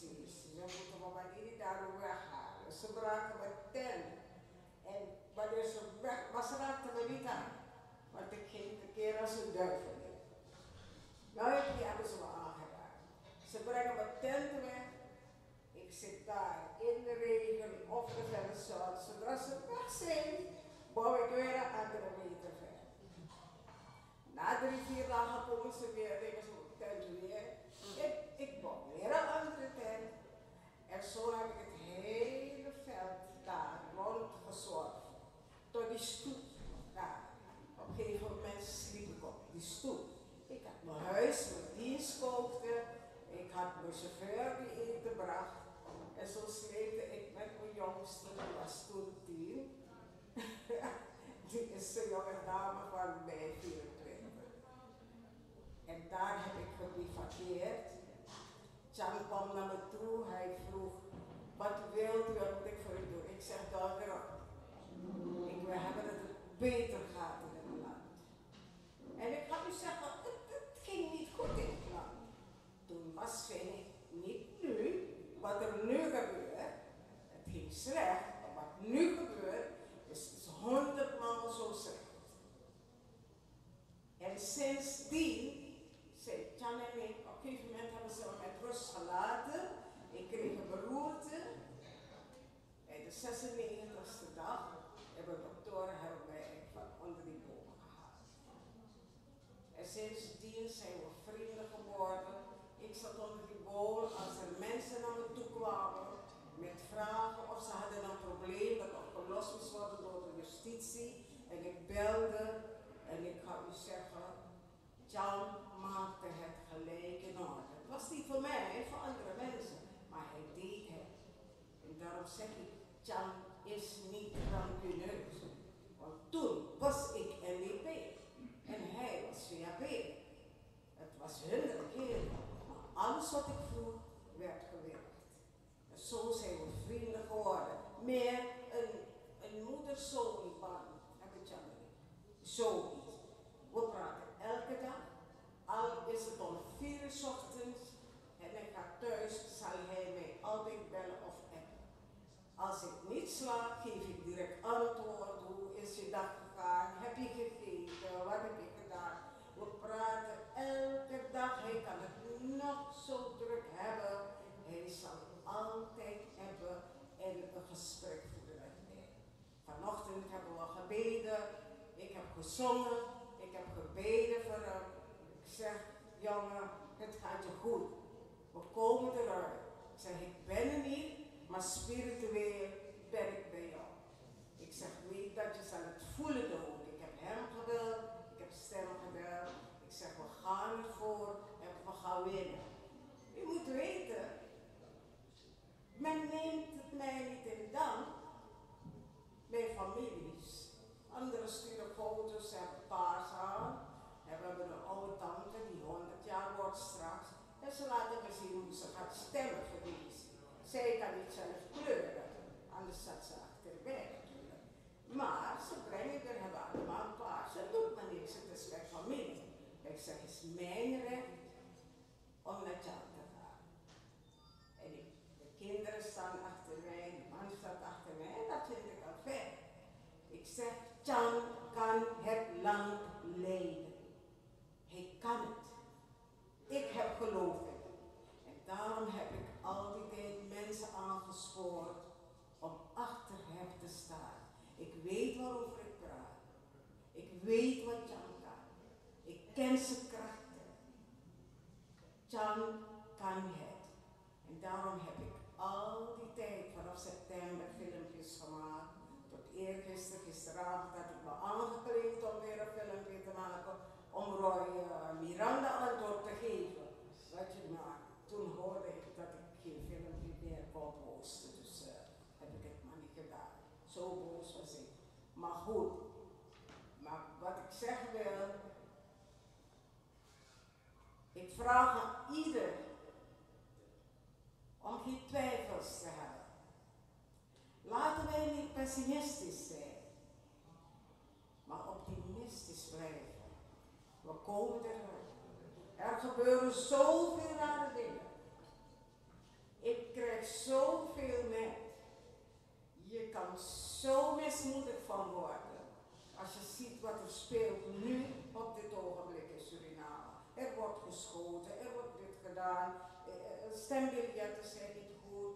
Dat wordt uitgesteld. En dat allerlei dingen. Dat je er zo mismoedig van. Ik geef nooit snel op. Maar dat kan maken, want ze vertellen van zij gaan die 28 zetels halen. Ik zeg over my dead body. Ik zeg, ik zou dat wel willen zien. Omdat ik weet dat er heel veel mensen nu achter Jan staan. Dat er heel veel mensen in de VAP staan.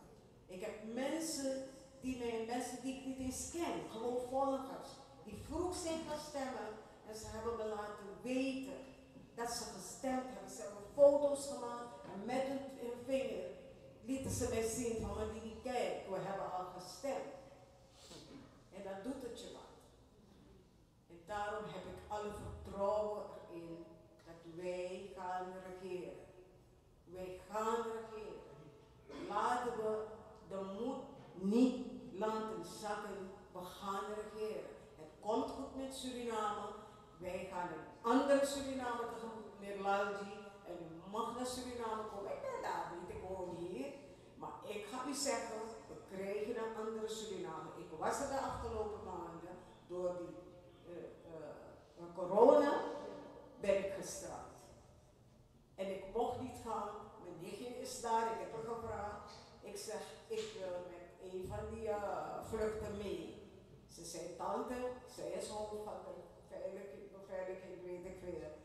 Ze zegt, tante, u moet hoe heet die visum, een andere visum vragen. Ik had toen een toeristenkaart. Ja, moest ik hebben. Maar ze hebben me het moeilijk gemaakt, want die minister die wilde mij geen. Ik was een dorp in haar oog. Dus ik moest hier blijven. Ik heb me niet druk gemaakt. Het is goed zo. Misschien als ik daar was, ik word fit. En dat weten ze, ze zeggen het is goed dat ik hier ben. Want wat er nu gebeurt, zou ik niet pikken. Ik ben niet zo makkelijk, ik ben oud geworden. Ik ben niet zo lang meer om te vechten, maar meneer loont die vet. En ik zou niet bij een stembureau zijn. Ik had Jan gezegd, als ik er was, dan zou ik in Noord zijn. Dan mannen die wordt druk.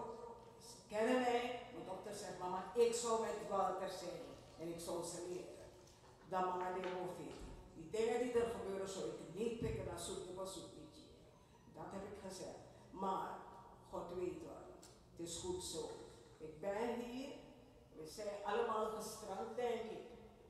Maar het komt goed. Laten we geloof hebben. En achter Jan staan. Dan denk ik dat we samen, als we samen alles doen, dat we tot een beter Suriname komen. Voor ons allemaal, voor onze kinderen, onze kleinkinderen, onze achterkleinkinderen en de gehele Surinaamse bevolking. Ik dank u.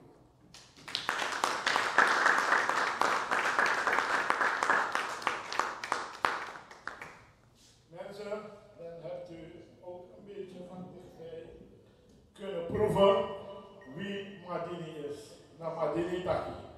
Nou, veranderen. Jongens, we zijn bijna aan het afsluiten, maar ik wil Mr. Ryan Boudula, je bent zo mooi gekleed in die Suriname shirt, vragen om wat woorden tot jullie te richten. Mr. Boudula. Goedenavond, voorzitter bestuur van de VHP. Landgenoten, volgens mij is dat de juiste benaming. Abra Liba, Abra Watra, Mawan Peonde. Het gaat niet om Radio Apenti, maar het gaat om de Republiek Suriname, die vandaag in het centrum staat. Ik denk dat ik voor het eerst in mijn 58-jarig bestaan voor een camera en voor een microfoon iets zeg. Omdat, zoals velen van jullie ook gehoord zullen hebben, ga nooit op de voorgrond, treed nooit in het openbaar, zeg niets dat de familie kan schaden. Ik ontvang dagelijks nog private messages van mensen die zeggen, ik durf nog niets te zeggen, want je weet niet of die mensen meeluisteren. Vandaag luistert iedereen mee en vandaag kijkt iedereen. En ik denk dat wat Henk Landry aangaf, dat het belangrijk is. Ik heb samen met Mahen Lalji en met Lach Sudama rechten gestudeerd aan de juridische faculteit van de Universiteit van Suriname. En ik denk dat het belangrijk is dat burgers spreken en dat ook mensen die rechten gestudeerd hebben spreken. Het klinkt misschien gek vandaag, maar ik was gisteren onder de indruk van een speech van de president van de Republiek van Suriname. Een buitengewone speech van de president, waarin hij strofen uit het Surinaams volkslied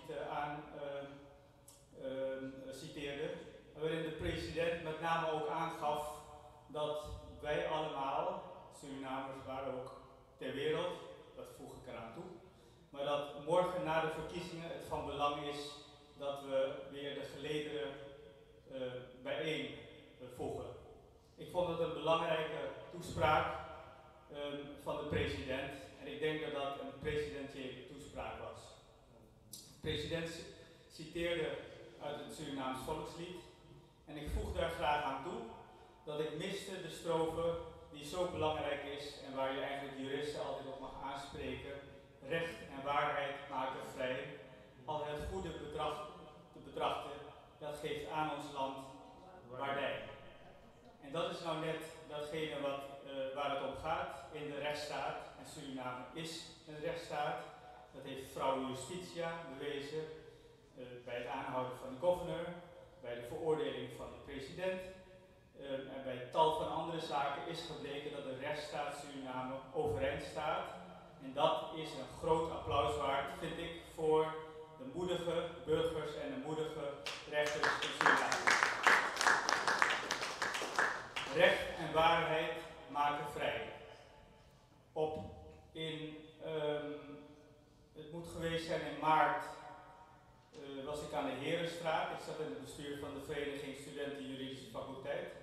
En een jong bestuur.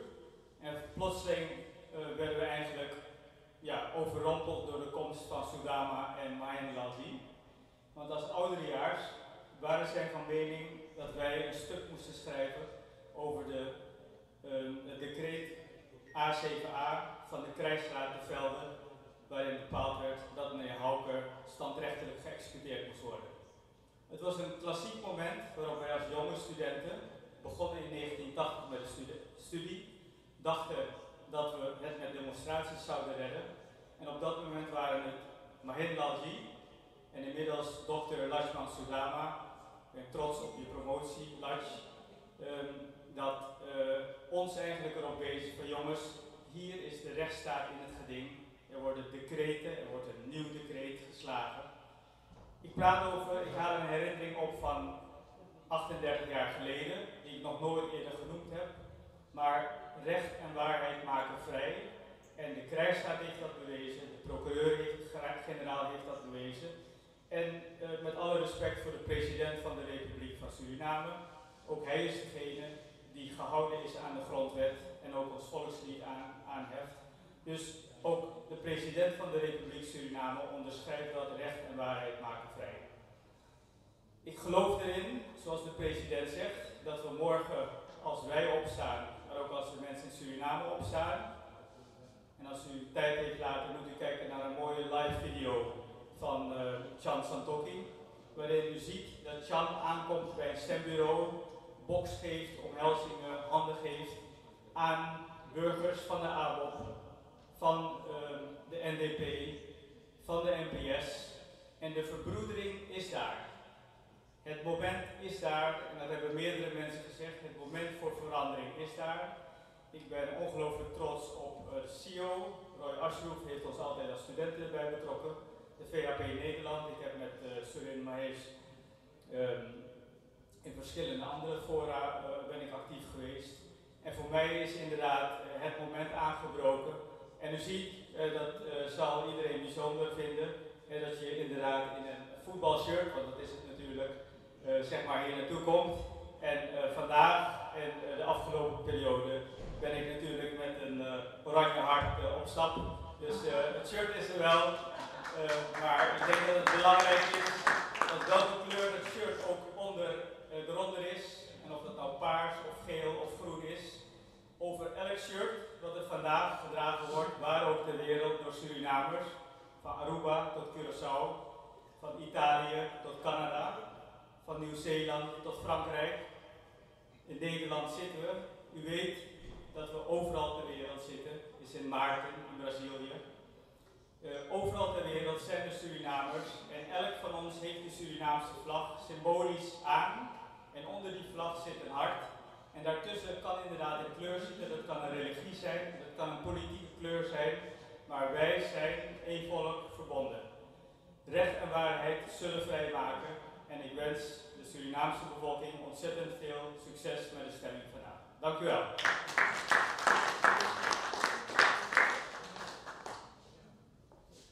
Bedankt, meester Ryan Boudoular, voor je mooie woorden.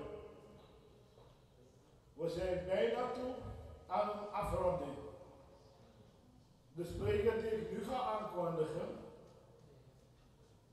heeft een hele lange traditie in het verdedigen van de democratie en herstel van democratie in Suriname.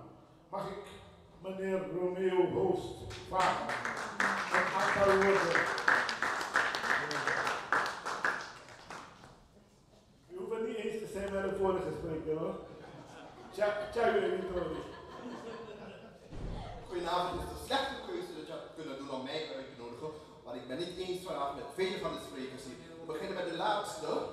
Ik ga wel zeggen, voor mij geen president, de moordenaar, want het is ongrondwettig, dat is een partijgenote Simons president gekozen tegen artikel 131 van de grondwet.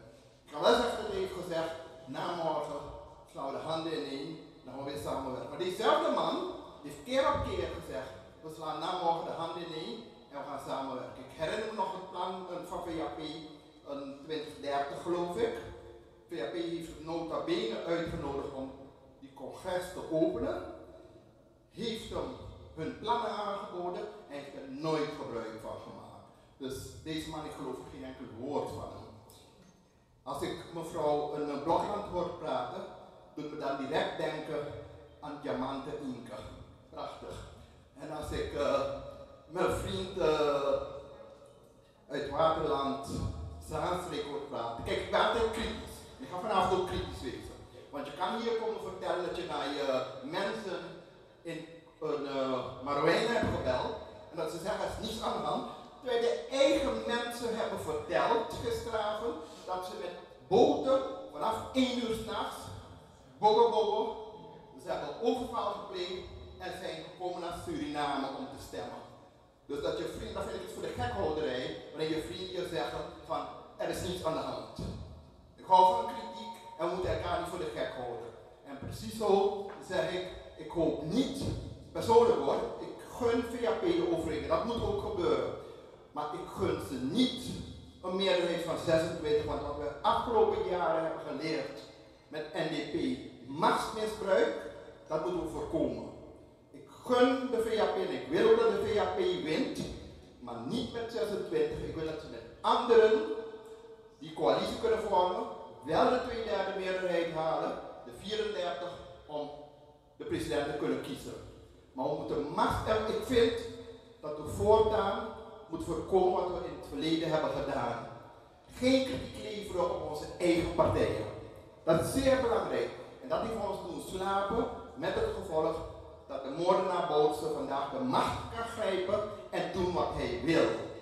Want ik zal maar een recente voorbeeld noemen. Afgelopen maandag toen in de assemblee de boefdaad, de ten laste legging tegen boefdaad op verzoek van de PG, waar meneer Bouwvallig voor de microfoon stond en dan mevrouw Patricia Epnel van de NPS schreeuwde, wat denk je dat je staat?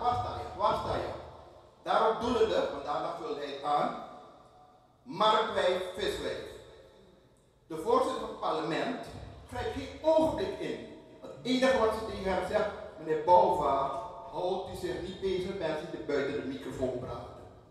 Maar ze grijpt geen ogenblik in en daar was ik blij dat mevrouw Etnel een persoonlijk feit aanvroeg en toen zei, voorzitter, als ze over gecertificeerde analfabeten praten, dan staat hij daar. En mevrouw Simons kon niets doen, want ze had groot gelijk.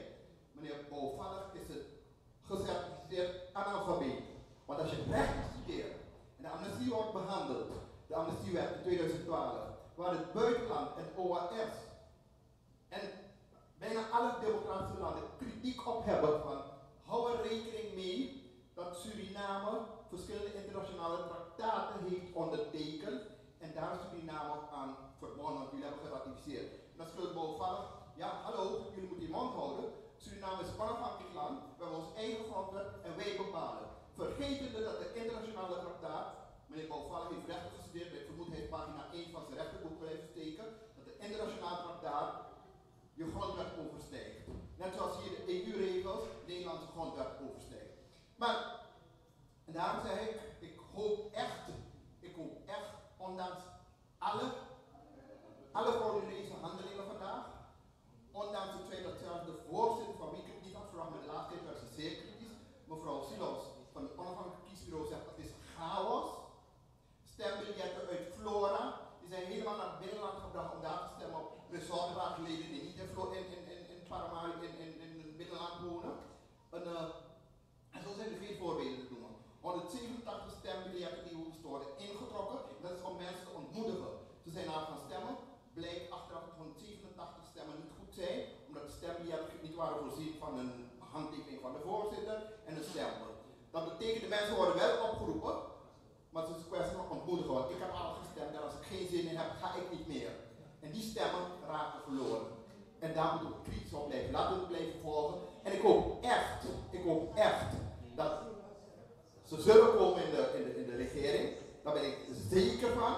Ze zullen zeker de meerderheid halen, maar met de 2/3 meerderheid om de voorzitter in het parlement te kunnen kiezen. Want ik gun ze niet om naar de VVV te gaan, want daar kan je mensen omkopen. En daar haalt de moordenaar, die haalt het zeker in de VVV. Dus dat moeten we niet willen. Laten we hopen dat ze een coalitie kunnen vormen met meerdere partijen, waardoor ze de 2/3 meerderheid halen in de DNA, zodat de president Jean van Tokkie gekozen kan worden. In feite, laat me eerlijk zeggen daarover, ik had liever een vrouw gegund. En mijn kandidaat was mevrouw Matura. Want Santokki maakt dan ook geschiedenis dat hij de eerste keer in de Surinaamse geschiedenis een vrouw tot president heeft laten kiezen.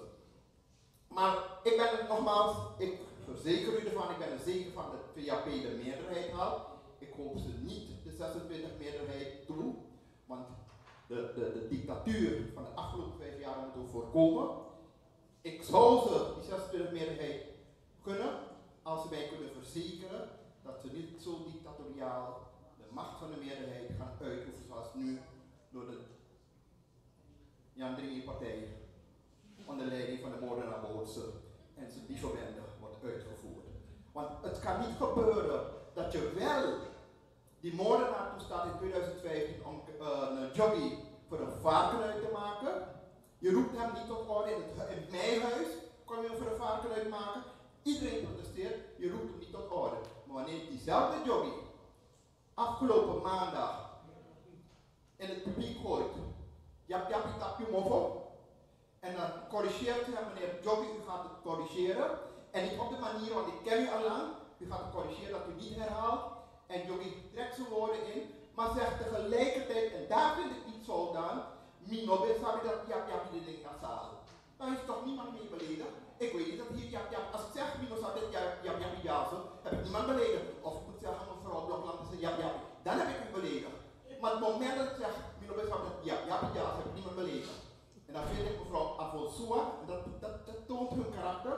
Ik noemde, ze heet Sylvana Avonsua, ik noemde Shifa en Fesico Swa.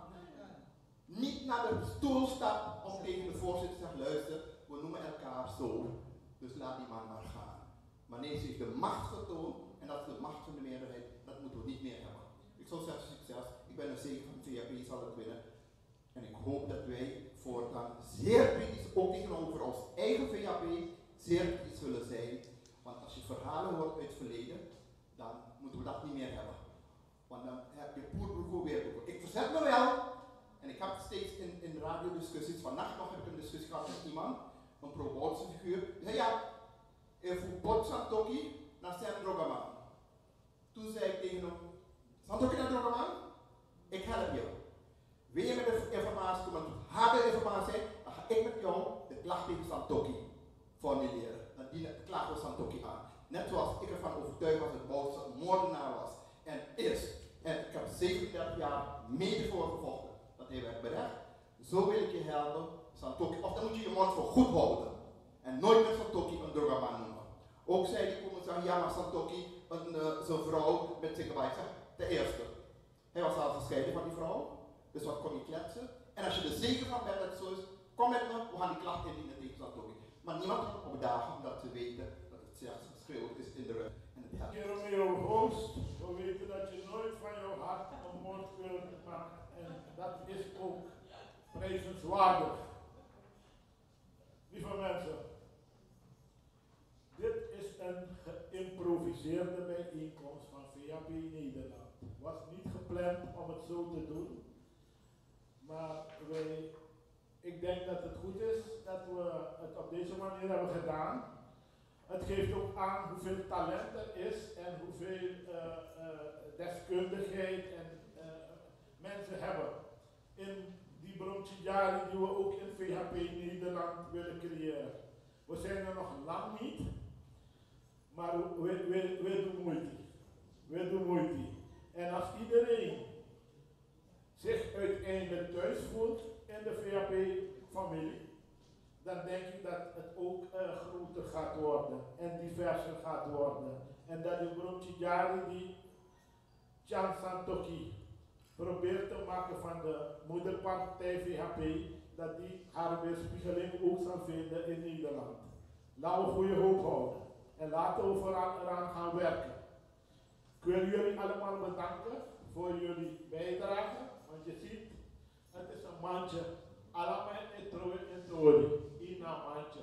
En if Atori boom, dat mandje is een mooi vruchtenmand met verschillende mooie producten. Dus laten we ook de mensen die deskundig zijn. Ons land gaat niet alleen kapitaal nodig hebben, maar we gaan deskundigen nodig hebben op het gebied van onderwijs, op het gebied van de rechtsstaat, op het gebied van economie, op het gebied van monetaire zaken, op het gebied van bankaire zaken. Mensen die kunnen bemiddelen met hun netwerken dat banken geïnteresseerd worden om ook goedkoop kapitaal aan de Surinaamse staat. Ik roep u op om al uw vrienden en kennissen en netwerken verder in te zetten. Een begin is gemaakt met professionals VHP Diaspora. Laten we het uitbouwen. Laat het niet alleen maar via WhatsApp zijn, maar laten we ook af en toe ook face-to-face met elkaar in contact zijn. Misschien ben ik ouderwets hoor, Ik vind al die dingen mooi met social media en al die geweldige vrienden, maar soms wil ik ook een vriend en vriendin vlak in de buurt van me zien, live. In plaats van al die virtuele vrienden. Dus laten we ook kijken hoe we die meerwaarde van de techniek kunnen omzetten in ook echte ontmoetingen en van daaruit weer naar de techniek. Lieve mensen, ik wil jullie bedanken. U hoeft niet weg te gaan, het komt een informeel gedeelte, want het is allemaal voor onze gezelligheid. Ik zie dat DJ Naldo ook in huis is. Ik weet niet als hij wat muziek heeft voor u. Maar anders vertel ik wel wat via Henkie daar en u kunt een drankje gebruiken. Laten we hopen dat dat drankje vruchtbaar valt en dat we vloggen boom, die net. Ik bedank u.